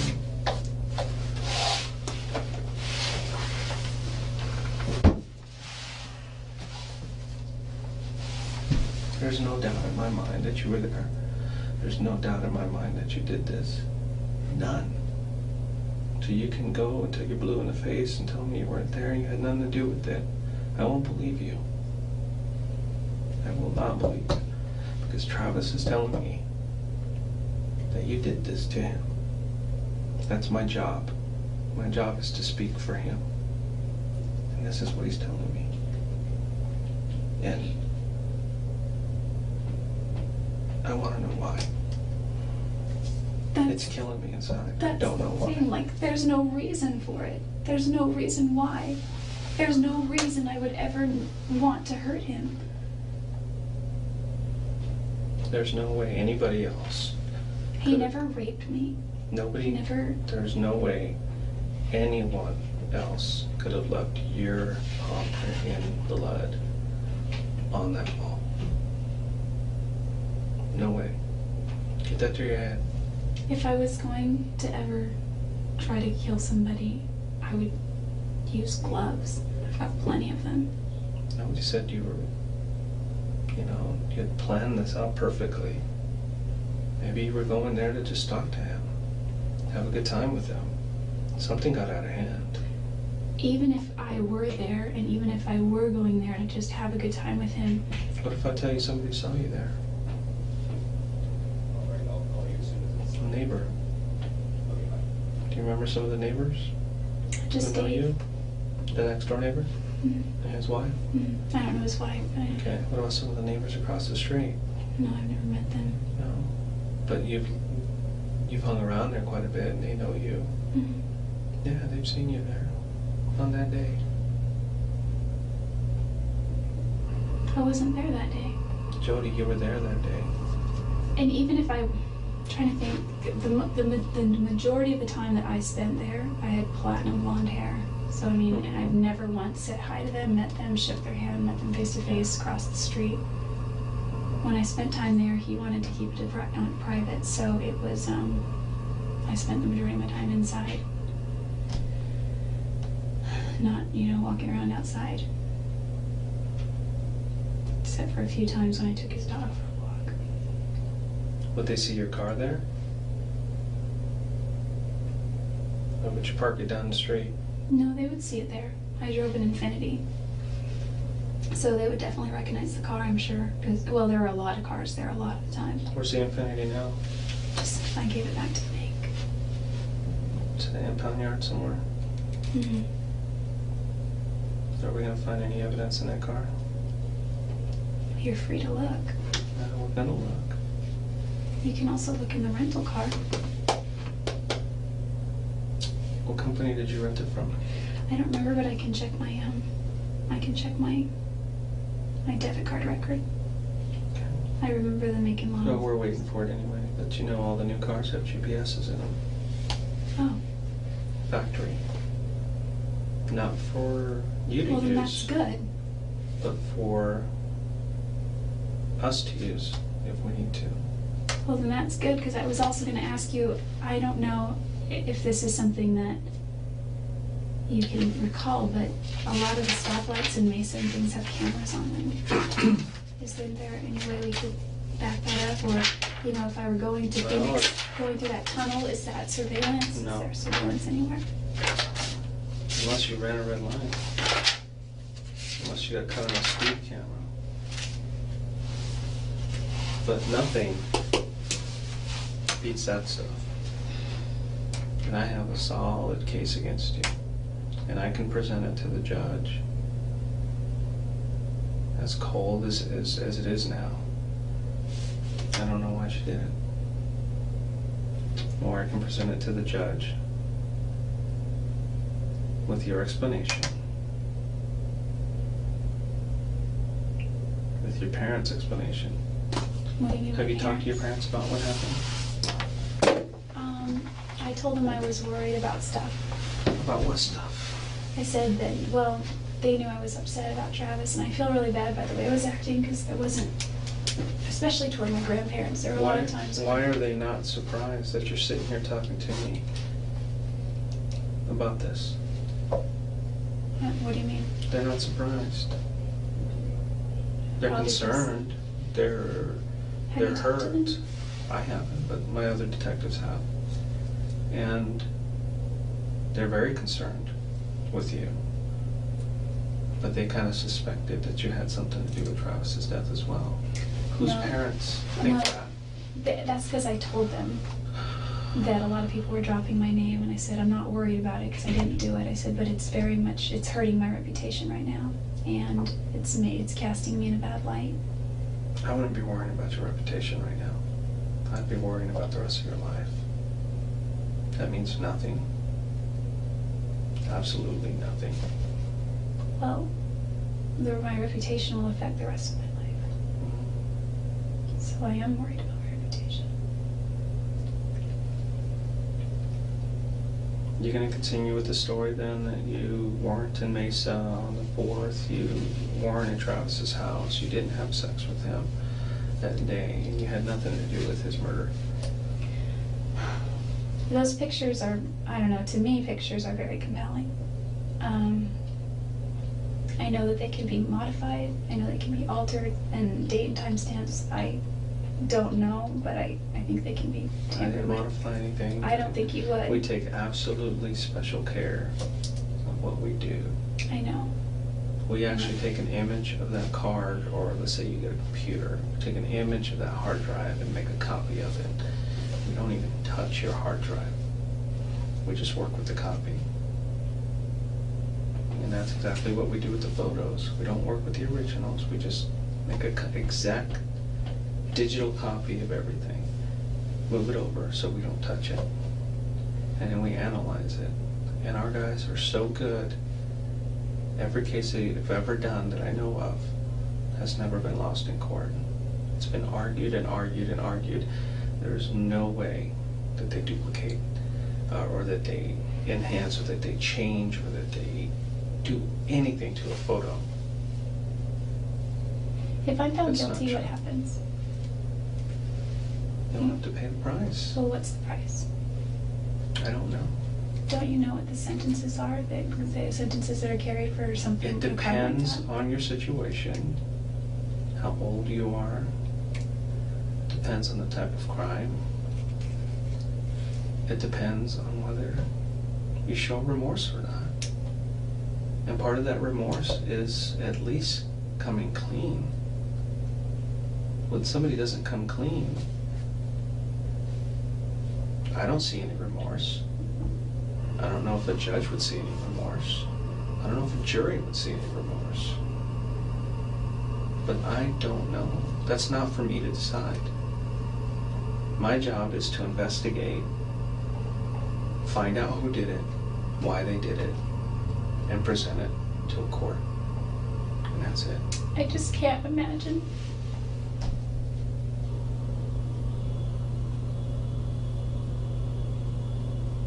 You have something to tell me, but you're just so resistant.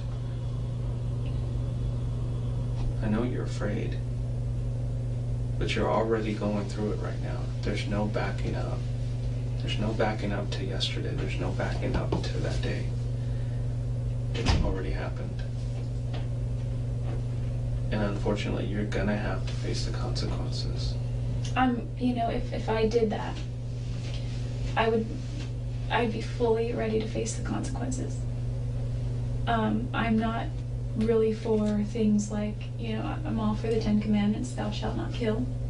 Mm-hmm. Okay. But There's no evidence to show anybody else did that. None. well, I'm just. You think we'd find somebody else's fingerprint if they did that? Possibly. There's something that happens. You keep saying gloves. There's things that happen when people wear gloves. Then we can actually see that, well, somebody wore gloves in this case. Nobody wore gloves in this case. Nobody. There's no evidence I'm of just it. saying that if I were to carry out something like that, I would have worn gloves. I would have a Nobody whole else. box of Nobody gloves. else did this. There's no evidence to show that anybody else did this but you. You were the only one. That is it. And I'm not seeing any remorse. I'm not seeing anything from you to make me believe anything otherwise. You can continue to say, I didn't do it. Well, But you're the kid that got caught on videotape stealing the candy. And you continue to say, it wasn't me. I have the proof. I have the pictures. It wasn't me. I don't think you would admit to it if your own mother saw you do this and she told me, yeah, I saw her do this. You would say, no, it wasn't me. Why won't you admit to it? I just can't. I didn't kill Travis. I just didn't. I did not take his life. Did you have anything to do with the death of Travis? I don't think I had anything directly to do with it, but I feel responsible somewhat for it. Then what can you tell me about his death? You know a lot more about it than I do. When I say I feel responsible, it's because I wasn't planning to go there at all, and he really wanted me to go. And I told him no, and I would have if it weren't for Ryan. And there's nothing really with Ryan and I. In fact, he has been very hesitant to move anything forward because he's not sure about me. He said a lot of people are talking. I'll just tell you that right now. I really wish this would get solved so that we can just put it behind us. Maybe that's a good thing because he's not an active church member anyway. But the reason I feel is because if it weren't for Ryan, I would have folded and I would have just scrapped all my plans and spent all of my days there. But I didn't, and I stood strong, and he got mad and got sad and he guilted me. He didn't get really mad, he just kind of guilted me. And finally he was like, whatever, fine, and we hung up.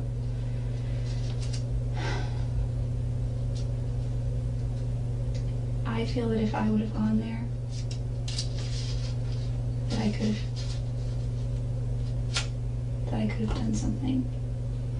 I could have. But you were there, Jodi. You were there on Wednesday before. Can I ask you, I don't know if you know this. Oh, I have a camera in my storage unit that I don't use anymore, but that Travis and I used to use frequently.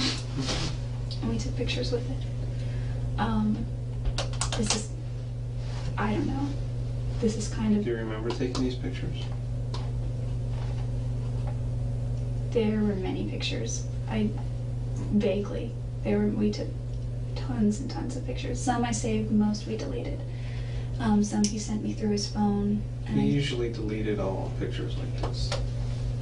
Yeah, well, before he got there. Any pictures like this that I found anywhere on his computer, camera, anything, they were deleted. Well, prior to him getting his camera, all those pictures were on my camera. So... All these same pictures?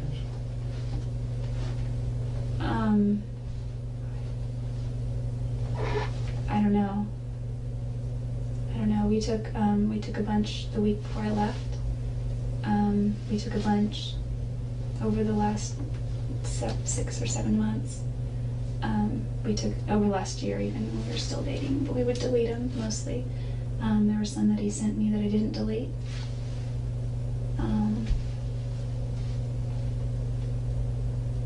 What I'm asking is it possible that, that my memory card would have been in his camera if they're interchangeable? How do you know if they're interchangeable? I don't know. That's what I'm asking is what kind of memory card it was. Just a regular little SD card? Well, because I've got one that's like this big, and it's thin. It's like a cracker. And the one I use on my professional camera is like this size, and it's more kind of like that thick. And the little one is really thin. And it's got like little thingies here for reading it, and my big one looks like that on the middle part. So that one obviously probably wouldn't be interchangeable because it's a Canon and it's a nice thing. It's not interchangeable, it is. But the other one, I don't know. Your camera's here, his camera's there. He just bought that camera. Well, the other camera that I used before that's broken now, it's in my storage unit, but it's still there. And you're saying those pictures are on that camera? No, what I'm saying is I had several memory cards for this camera that I don't have anymore. And so I guess it's so far-fetched, but I guess it's possible that my card. You're saying somebody took your pictures or your card and is framing you and put that into his camera? I'm just saying that if my memory cards were left at his house, he would have used those for his camera. I don't know. I can explain the blood though, and I can explain the hair. I don't know about the fingerprint.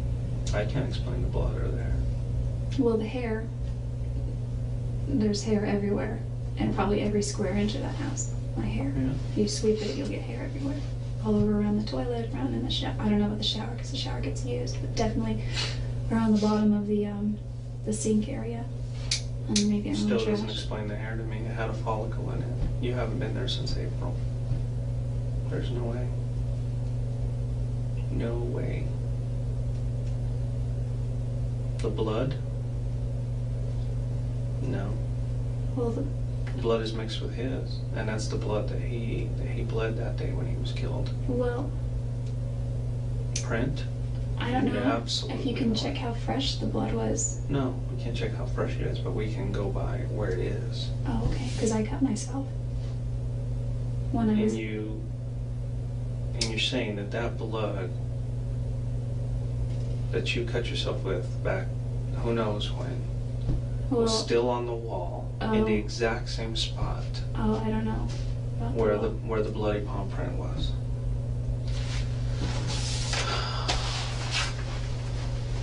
It was a glass that Travis had that I was using to wash Napoleon with. I used to give him baths. And I dropped it, and when I picked up all the glass, and I'm pretty casual about it because I break glass at work all the time, and it's not a big deal, it's nothing to be scared of. And I was probably just being careless with it, and I sliced myself open, and... Is that how you want to leave this? Just these far-fetched excuses on why your blood is there, why your hair is there, why your palm print is there, what pictures are there? I don't know about the pictures. That's how you want to leave this? I wouldn't want to. I seriously would not want to.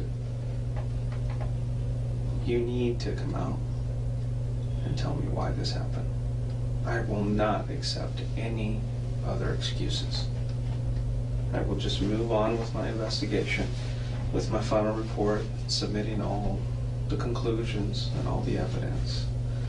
And we can just let a judge and a jury decide. You yourself said that if you were in my shoes, you would think that I was guilty. We can leave it in the hands of a jury. What about a lie detector test? We can do that, that's fine. Would that help me at all? I mean, you can't use them in court, but Well, then there's no point in taking it. I thought those things can be used. in certain cases. In this case, If you could it? want, I can check. Absolutely. If I passed a lie detector test, would that help me at all? Could help you. They're so weird anyway.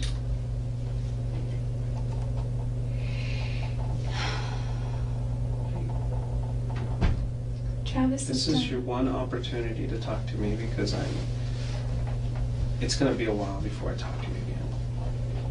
And it's not going to be in this kind of setting. Okay. Do you understand what's going to happen to you?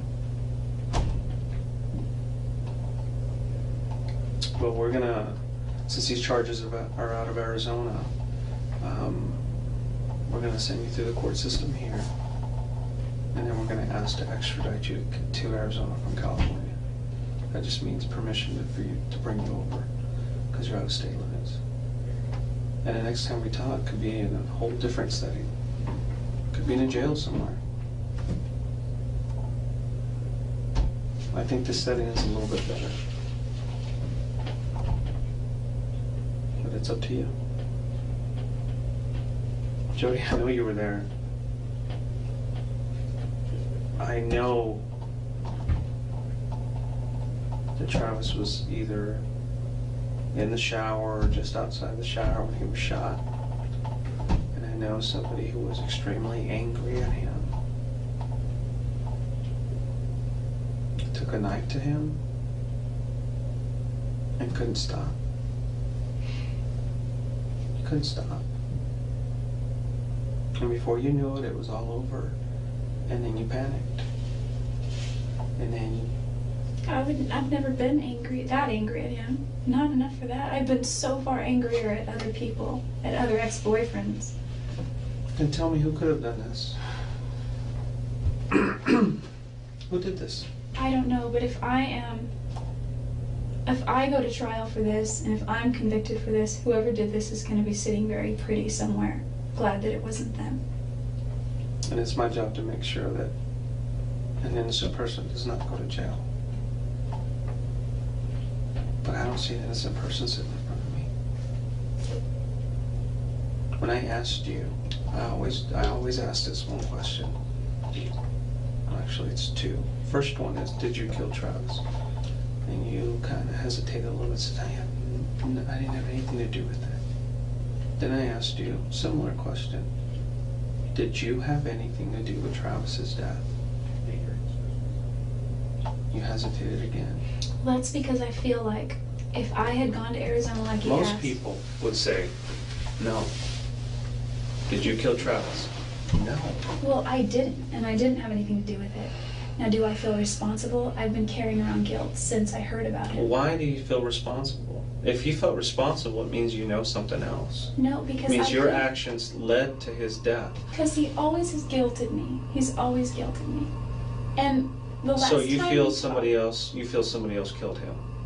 Well, yeah. For what reason? I don't know. I don't know Then that. how do you feel guilty if you Because don't know the reason? here's why I feel guilty.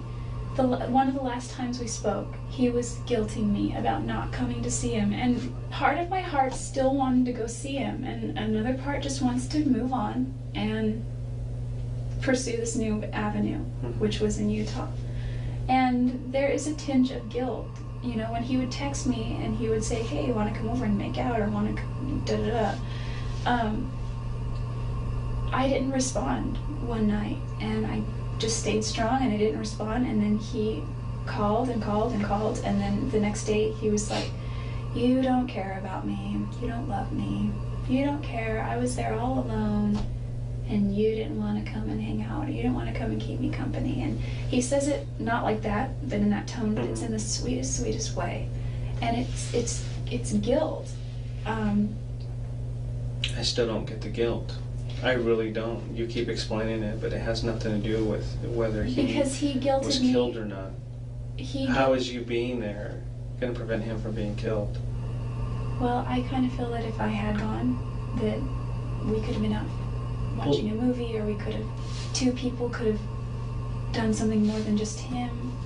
I just feel like if there was some way that I could have prevented it, there's some way that I could have done something to stop it. And I told that to a few people, and they're like, well, you might have been killed too. Maybe, but maybe Travis would still be alive.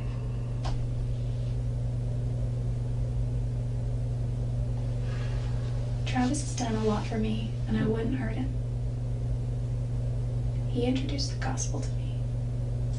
Well, I have proof that says otherwise, Jodi.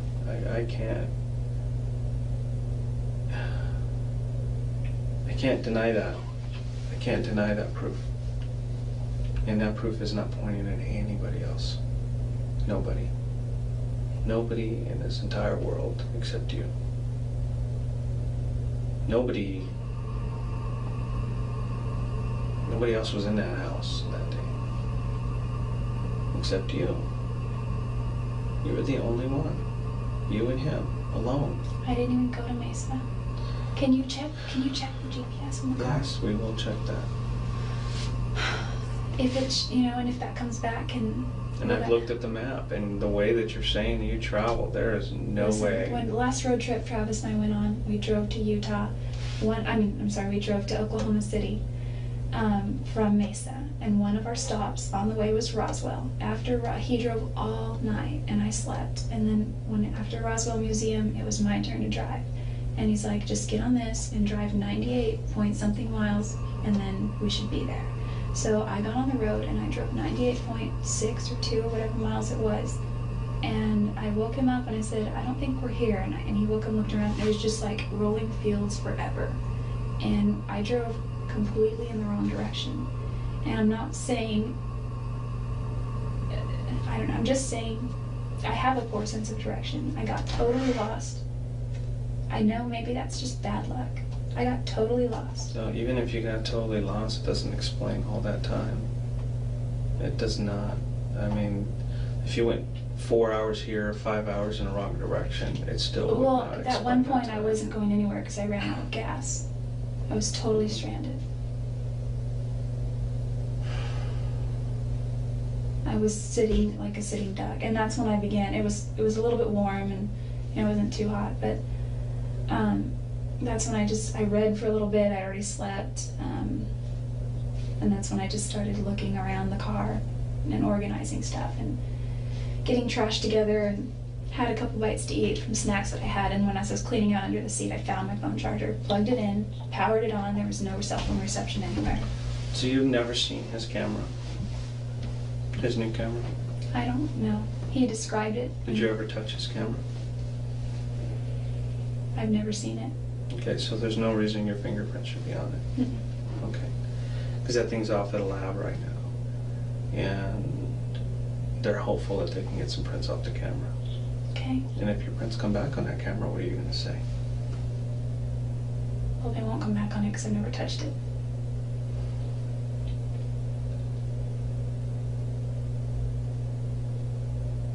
That you still can't explain the rest of this stuff. I honestly can't explain the pictures. The other stuff, or the palm print. The other stuff I can explain. No, you can't explain the blood either. Because that blood is in blood. I mean, it's part of the print. Unless you cut yourself at the beginning of the year and left your palm print in blood, and it stayed there until he was killed. I cut myself. It wasn't the beginning of the year. It was before convention. No, you can't explain it. I'd have to say early March.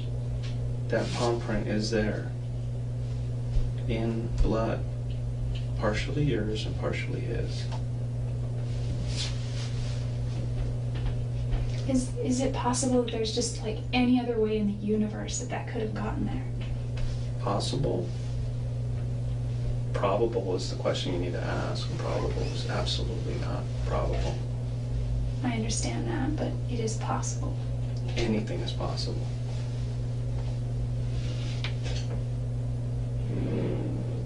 That is very compelling. That's why I'm here. That's why I traveled here. Because I came here to arrest you. And get an explanation from you. That's the second reason. And since you're not giving me an explanation, I guess we'll just continue with the I just have issues. no reason to hurt Travis. You do have a reason to hurt Travis. What would my reason possibly be? There's a whole history of you two. But and everybody knows it. I have a whole history with other guys that go Why back years. is everybody saying that you had something to do with his death? Why is everybody saying that you were capable of hurting him? Everybody says it. I don't know why anyone. So don't think tell I'm me that capable. you're not capable. I don't even hurt spiders. Have you ever had any anger issues before? Never in your past? I've had arguments. Travis. Well, everybody has arguments. I'm talking about anger. Just absolute anger. Where you lose it sometimes. No, I had a nervous breakdown once. You taking any medication or anything? Mm-hmm. Nothing. Well, I had a nervous breakdown when a boyfriend and I were arguing once, and he began to argue with me in a way that was totally different from how we had ever argued before. And he was just like, every time I'd say something, he was like, blah, blah, you know. Mm-hmm. It was kind of weird. Like every time I tried to formulate a thought, and I was just sad and I was crying. Every time I tried to formulate a thought, he would interject and twist it, and it was like the weirdest psychological thing that had ever happened. And the way I reacted was I went into my room. It was the guy I bought a house with. I went into my room and shut the door. We had separate bedrooms, and I was in his room. I went down the hall into my room and shut the door, and I just remember hyperventilating, and that's all. And I was crying. And then I went to get something out of my car, and when he saw that, he maybe thought I was going to leave, so he asked me for the key to his truck and pulled behind my car because he thought that because I was so upset I shouldn't drive anywhere. But I mean, that's, other than arguments, no anger issues.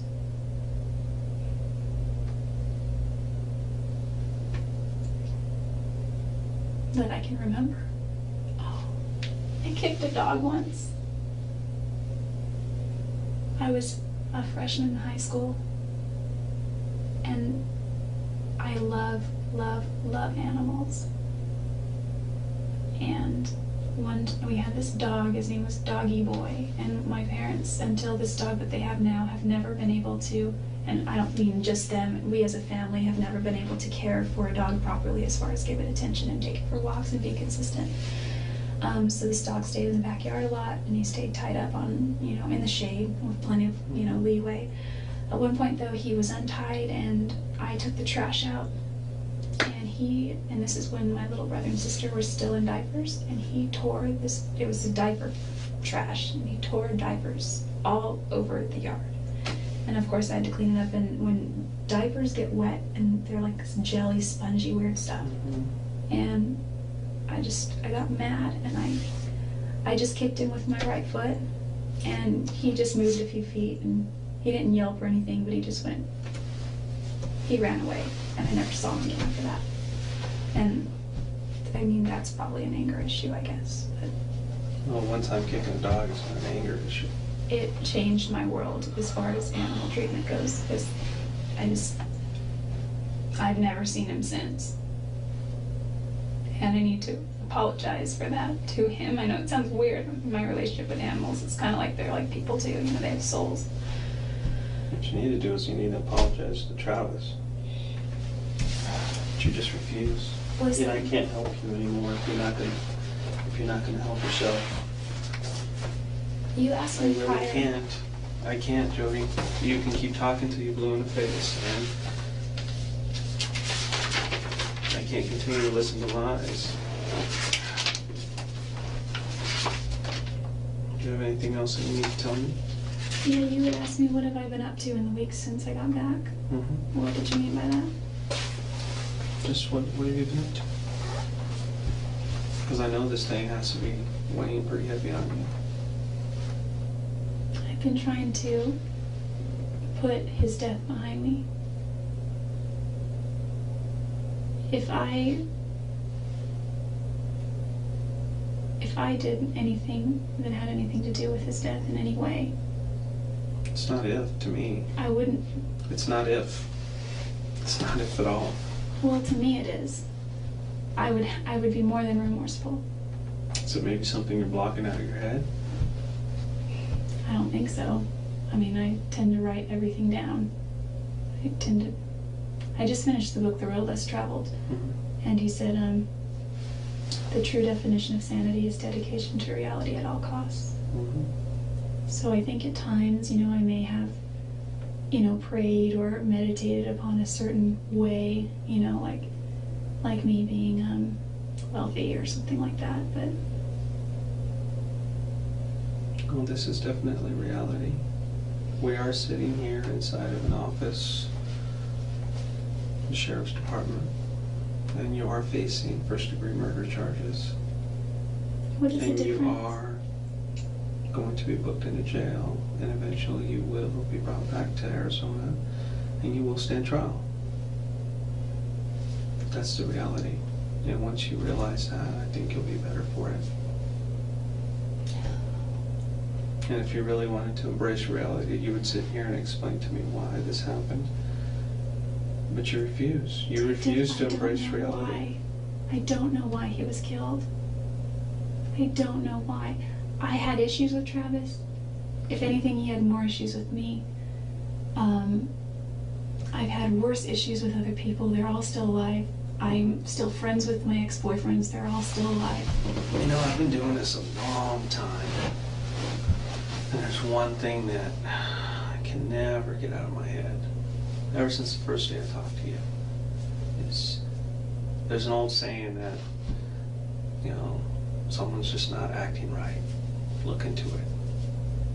You have not acted right from day one. From day one when I talked to you on that phone, I just sensed that you weren't acting like somebody who used to love this guy, or who still loved him. Even as a close friend. And even now, when I told you that I have all this evidence against you and that you're facing first-degree murder charges, you're just not acting right, Jodi. You're acting like somebody who's guilty. How so?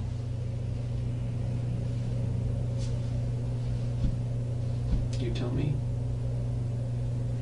I know because I've been doing it a long time. It's It's taken not me a that I long don't- time to figure it out.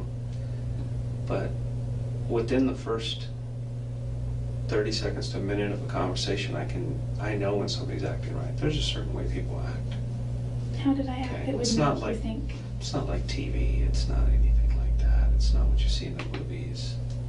I see reality. When I accuse somebody of committing a heinous crime or, you know, something very serious, reality hits in and they definitely act a certain way, and that's not you. You act just like everybody else who I accuse of doing a crime, who did it. And there's no other way to tell you. Is it because I'm not crying? No. It's not because of that. What is it? I mean, I'm not going to change how I act. No, so obviously it's you not- can't change the way you're No, acting. I mean, I am who I am. Okay, but- you're sincere in the way you're acting, but Well, how is you're just not telling the truth. How is it different? Well, it's not really something you need to focus on anymore. I think you need to focus on the truth, but it's something that you refuse. So if you don't want to continue, then we'll just move on to the next step. Listen,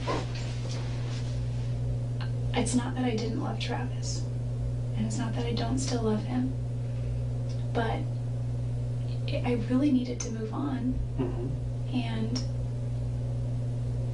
the last... What prevented you from moving on? Nobody was preventing you from moving on.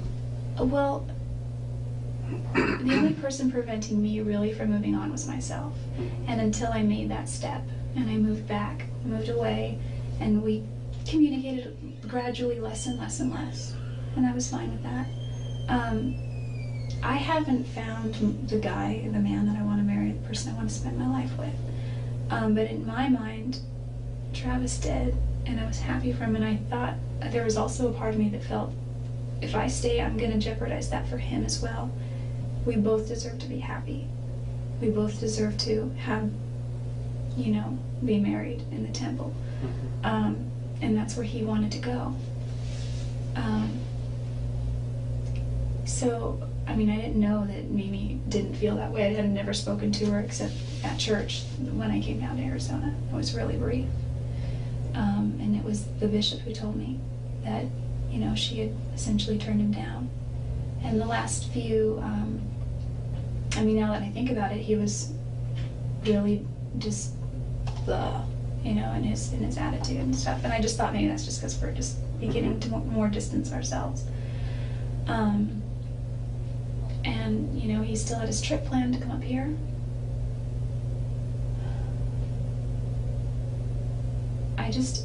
The reason I don't know.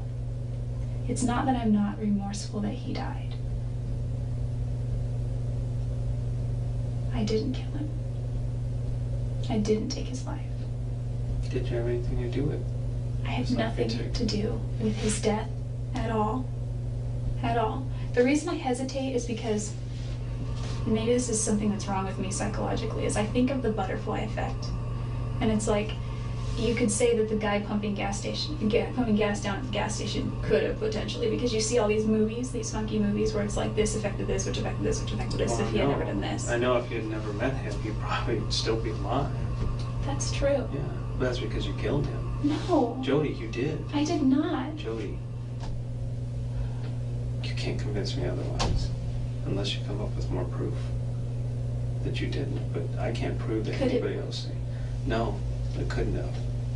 Well, what about if the car comes back that it was never even in that area? It still doesn't negate the fact that we have this other evidence. I mean, this is absolutely some of the best evidence I've ever had in a case. And I've convicted a few people on less than this. Well, so I'm as good as done, right? With that evidence. Yeah. I just can't admit to something that I didn't do. If it would help my case and give me an easier sentence, I know that people plead guilty for those things. No, and I don't want you to do that. That is the absolute last thing I want. Well, I know. What I want to do is I want to sit here with you and I want to go over why you visited him that day, what you guys talked about, what caused you to get so angry, and the details on how it happened. And it's something that you probably don't want to remember, but it's something that I need, because for me to finish a case completely, I need to know not just the details, but what was going through your mind. Because I need to present that as a full picture. Because if I don't feel that I've completed my job. Then my job is to speak for him, not anybody else. My job isn't to speak for you. My job isn't to speak for his family. It's to speak for Travis. And I know something horrible happened that day. Absolutely horrible. Something that could have been avoided. Whether something was planned, I don't know. Whether you planned it or whether it accidentally happened or something got out of hand, I don't know. All I can do is speculate. And I want to believe that you're not this cold-hearted person that could just go out and do something like this to somebody. I want to believe that,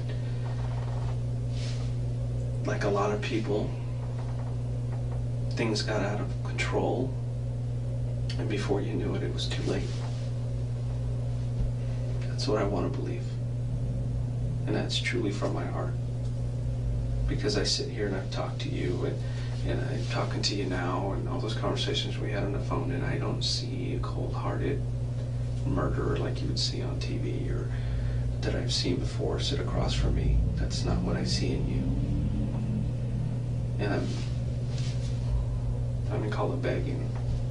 I'm begging you to at least come clean and tell me why. Because I don't want to leave here today not knowing. Because it's gonna follow me forever. I wish that I had answers. I'm sorry.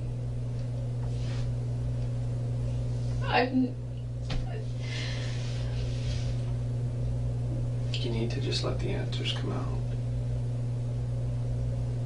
There's just no reason. There's just no reason. There's no good reason why this happened. There's never a good reason why somebody dies like this. How many times was Travis stabbed? More than I want to remember.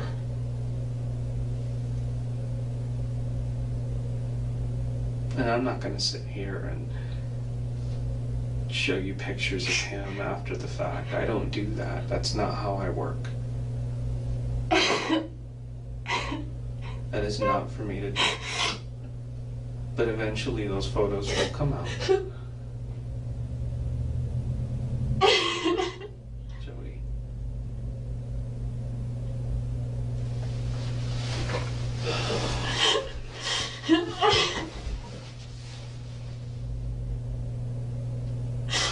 Jodi, we're here now. We're right here.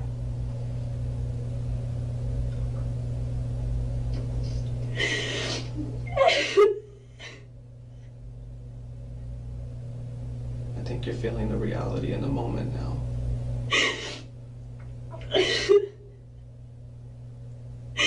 No, I'm just feeling all of the things that I'm going to potentially miss out on with my family, and I think of all the things that Travis's family is gonna miss out on with Travis. And he had brothers and sisters, and I have brothers and sisters. And he...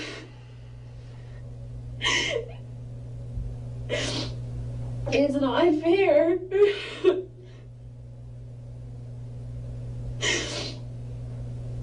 It's not fair, but this is where we are. I mean, I know that he's in a good place, and I know that he's fine.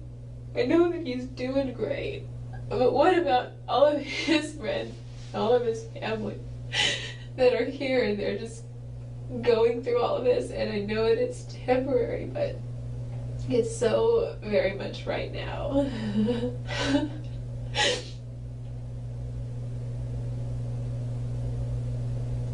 There's just no reason I would ever want to hurt him. Or whether you wanted to is a different question. I'm just saying. I don't think you wanted to. I really don't think you wanted to. This speaks for itself. It speaks for itself, Jodi. It goes beyond speculation. This is way beyond speculation.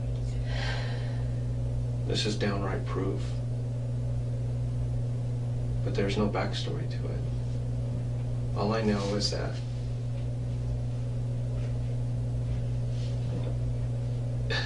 I need a story, or else it's just cold. It's so cold. You don't look like the person that would plan something like this. You're just not that person.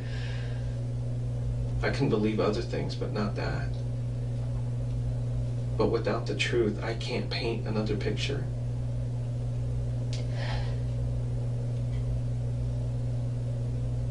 And it's going to be up to the prosecutor to paint that picture. And if you want that prosecutor, and I've met him, and you don't want him painting that picture, because he is good at what he does.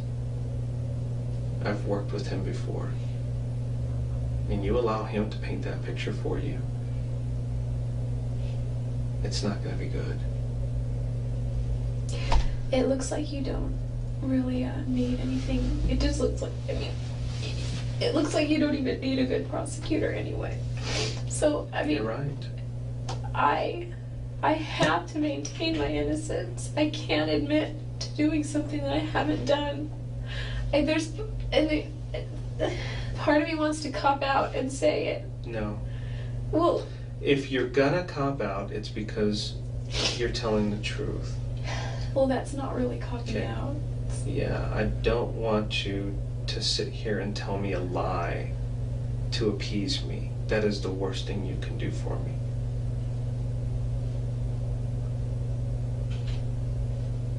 But back there in that mind of yours is somebody screaming to get out and tell me what happened, but you just cannot.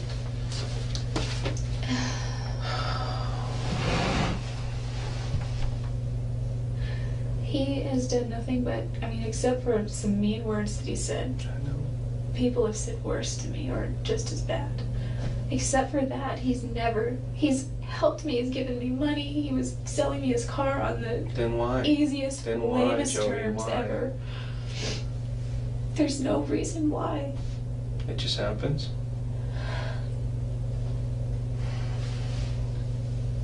Okay.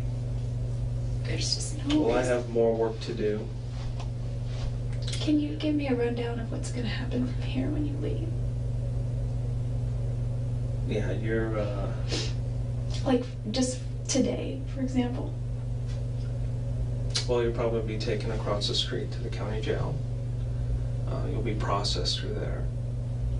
You'll be set in front of a judge, at least within 24 hours. And there's a warrant for your arrest, and the bond is $2 million. If you can come up with a $2 million bond, then the judge will decide whether to, accept that $2 million or not. At that point, we're going to file extradition papers. Basically, our courts are saying that, hey, you have someone in custody on one of our charges. We want them brought back to Arizona, or at least allow us to come pick them up. And that's called an extradition hearing. You will be given the opportunity to either waive it and say, that's fine, I'll just go on my own free will, or you can fight it and say, no, I don't want to go back to Arizona. What if I say I go on my own free will? Of course I would go. Yeah. At that point, the judge would say, okay, she's not fighting this, so come get her. And then we would go. What if I did fight? Then what happens? Then you would have a hearing, Oh. like a little trial. So it just Not a delays the trial. inevitable, basically. It delays it. And costs people, taxpayers money.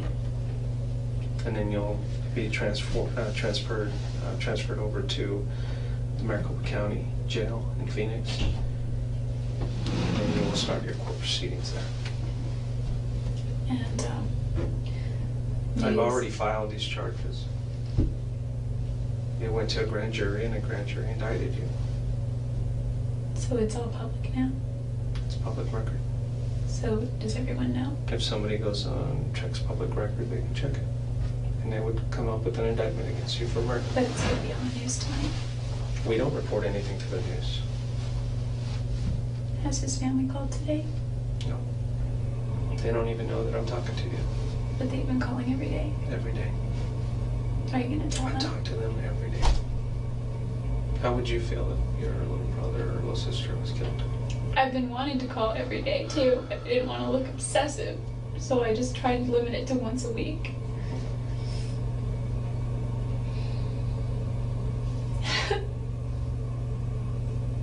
Will I be able to see my family before it comes? I don't know.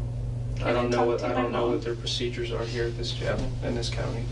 Can I talk to somebody about my affairs that need to be taken care of? You'll have to do it over the phone, or they'll have to come visit you. I don't know. I'd have to get over the phone because the person that would take care of my stuff lives far away.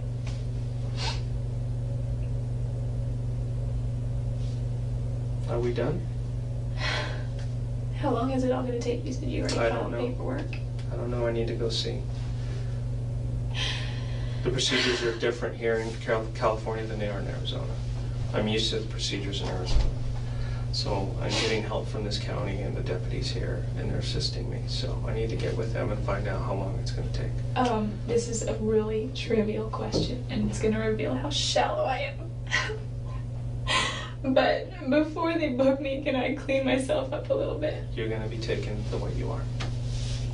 I can't give you anything else. How soon? I don't know.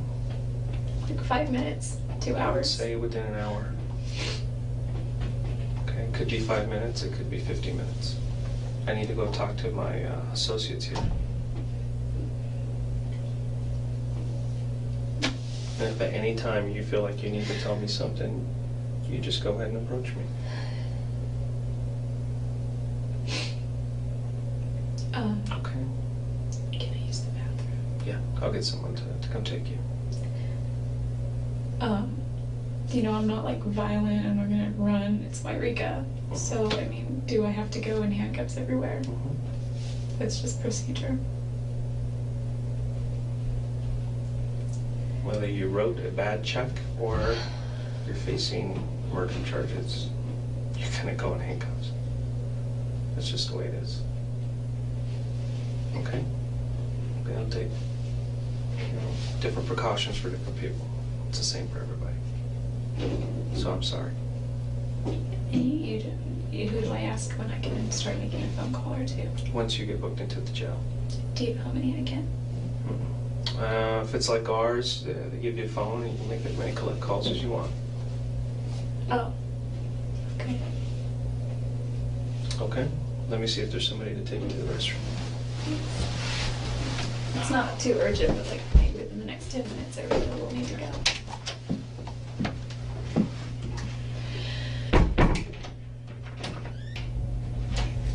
Oh, I feel like we have to go in. All right. If you want to go ahead and stand up for me. As I take these cuffs off, just go ahead and put your hands down at the waist, okay?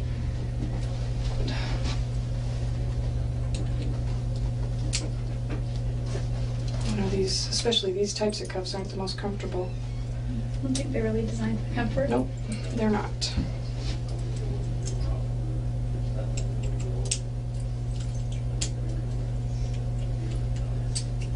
Okay. You're not going to give us any problems being out of the cuffs. Really don't look like the type that would. I don't think it would really be to my benefit anyway.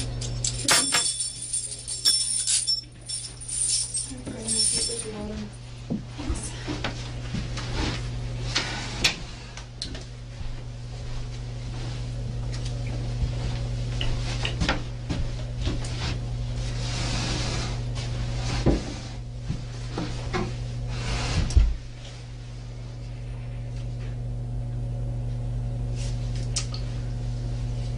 Okay.